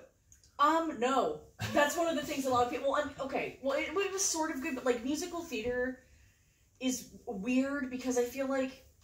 And this, I think, was... I don't know if you've ever watched any of Jenny Nicholson's videos on YouTube. She did a really good breakdown of, like, just everything that went wrong with Dear Evan Hansen. I watched her Millennium Falcon show on Screen Junkies Plus. Yeah, and her video on Dear Evan Hansen I thought was really good. Because, like, one of the things she did bring up that I think is true is that, like, a lot of musical theater, the humor of musical theater doesn't move as quickly as, like, film or TV does. So it can get dated kind of quickly, and I think that kind of happened with Dear Evan Hansen. Because there's, like, some gay jokes. And the dude from Atypical, like, pissed me off every single time he opened his mouth. Like, I didn't like him on Atypical to begin with, so I knew I was going to have a hard time with him in this. And like, there's some weird...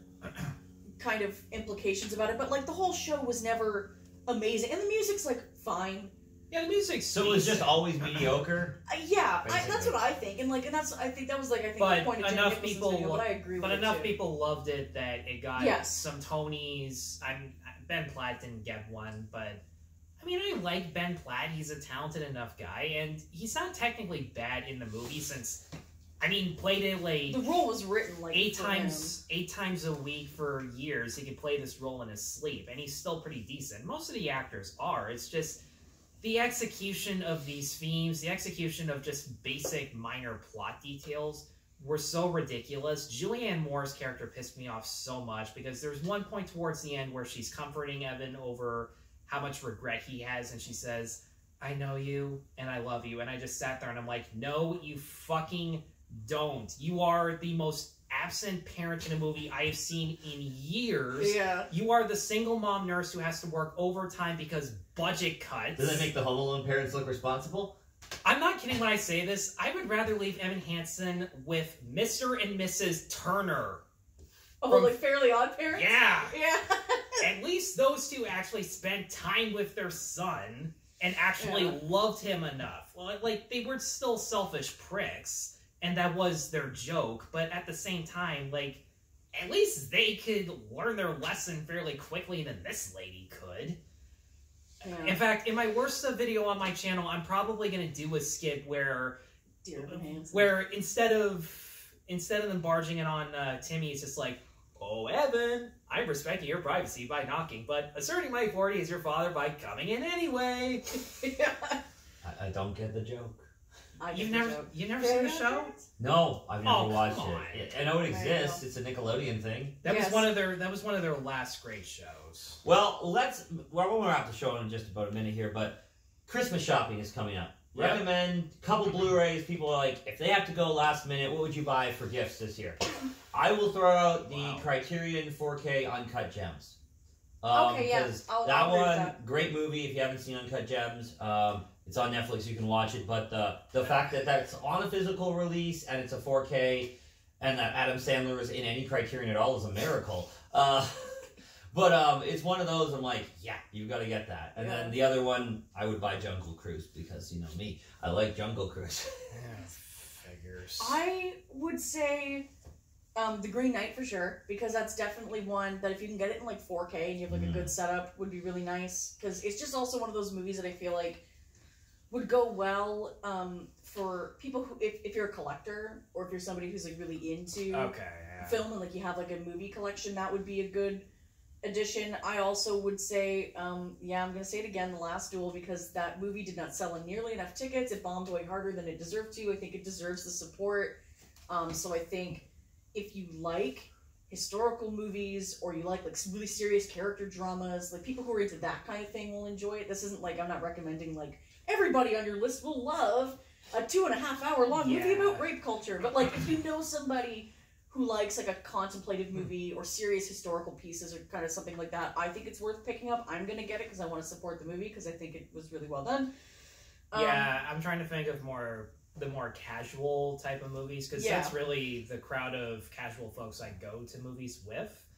The first one, and he knows this one because I rented it to him, Nobody, starring Bob Odenkirk, as a short, unpretentious action movie that is very much in the vein of John Wick just because it's written by the same dude who wrote the John Wick movies. So it very much has a lot of subtle world building. It has a lot about a man who is so repressed to the point where one day he snaps and makes a stupid decision that attracts a lot of criminals knocking on his front door. The bus fight is excellent.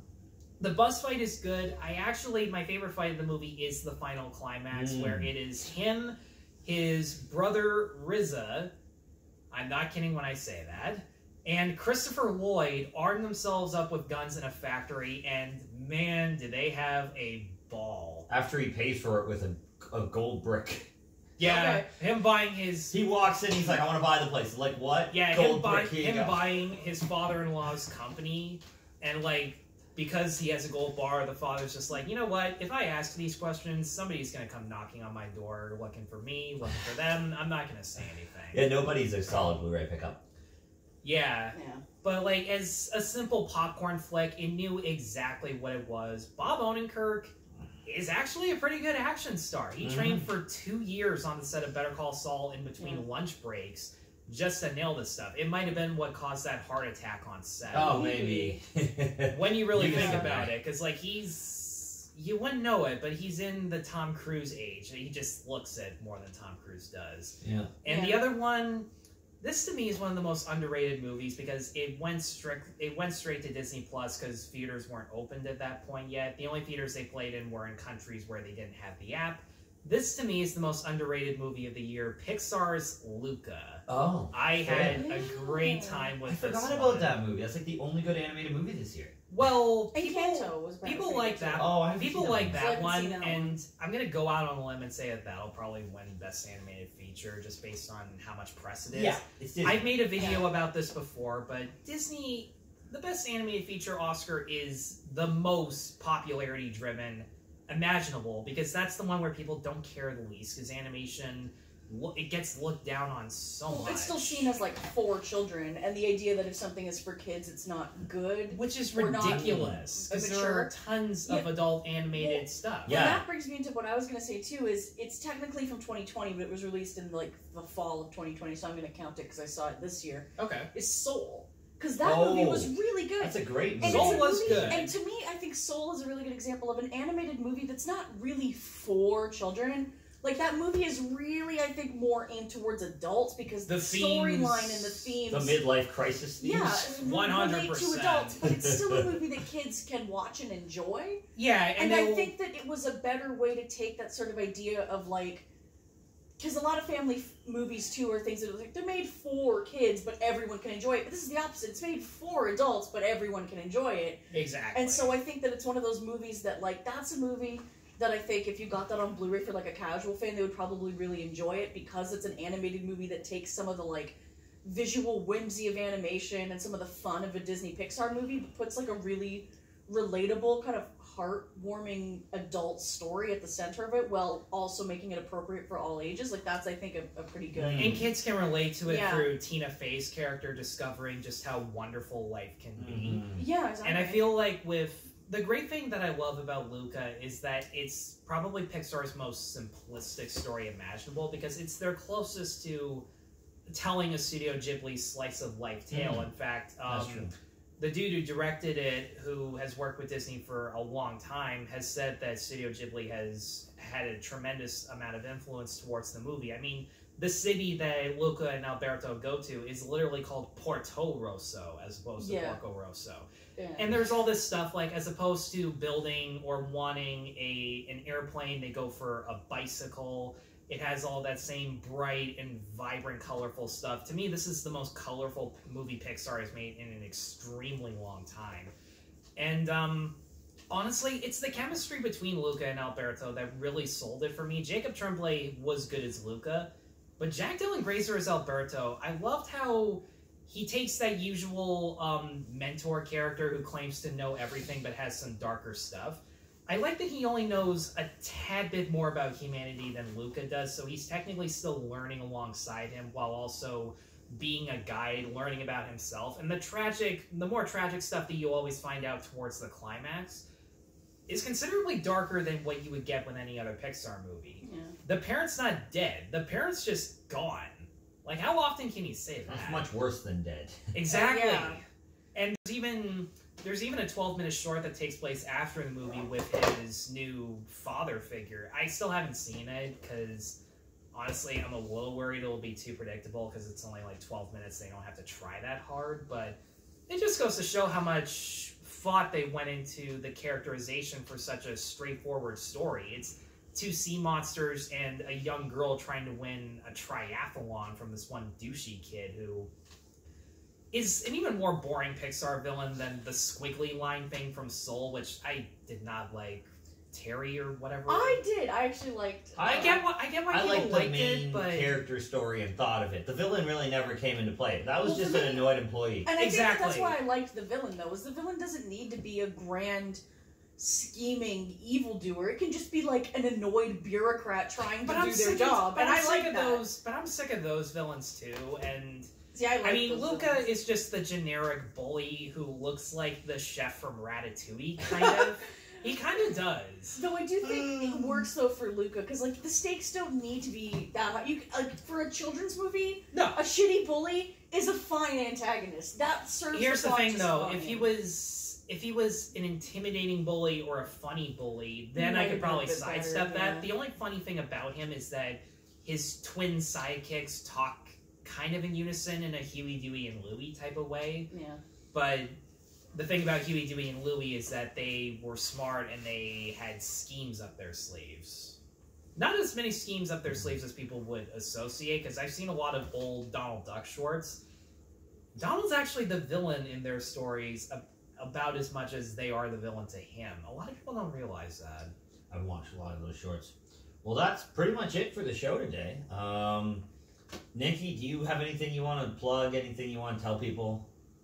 Not officially, not yet. I'm writing I don't know if I'll ever make it, but I'm hoping that one day I'll eventually finish writing and filming the video essay I have about why I think The Last Duel bombed so hard. I ride really hard for that movie. I ride really hard for Adam Driver just generally. So, like, I met Last Duel, gotta love it, love all that weird shit. You're talking to somebody who, like, spent a week editing a video essay about the fucking DuckTales reboot. But I stand behind that because that may be the last great Disney anything to come out lately. That's fair. And Tyler, where can we find you? You can find me just by typing in my name, Tyler Wolf, with 2 Fs. And what are those 2 Fs for? They're for fucking fantastic. Yes, they are. It works. It's great. And I have reviews up as we're making this podcast for Belfast, Come On, and West Side Story. And pretty soon I'll be having reviews up for Spider-Man No Way Home, Matrix Resurrections, and a few other things just to wrap up the year of 2021. I'm not going to be putting up my best of the year list until 2022 once I've seen The Tragedy of Macbeth, because I have a feeling that might be up on my list. Yeah, my list will probably change once I see that too. Oh, more than likely. Yeah. Well, if they release a Lego movie, it will top my list and maybe my best of all time. Thanks for joining us on the Josh and Tyler Show. Thank you, Nikki, for joining us on today's show. And Tyler, say something awesome. The Josh and Tyler Show is back.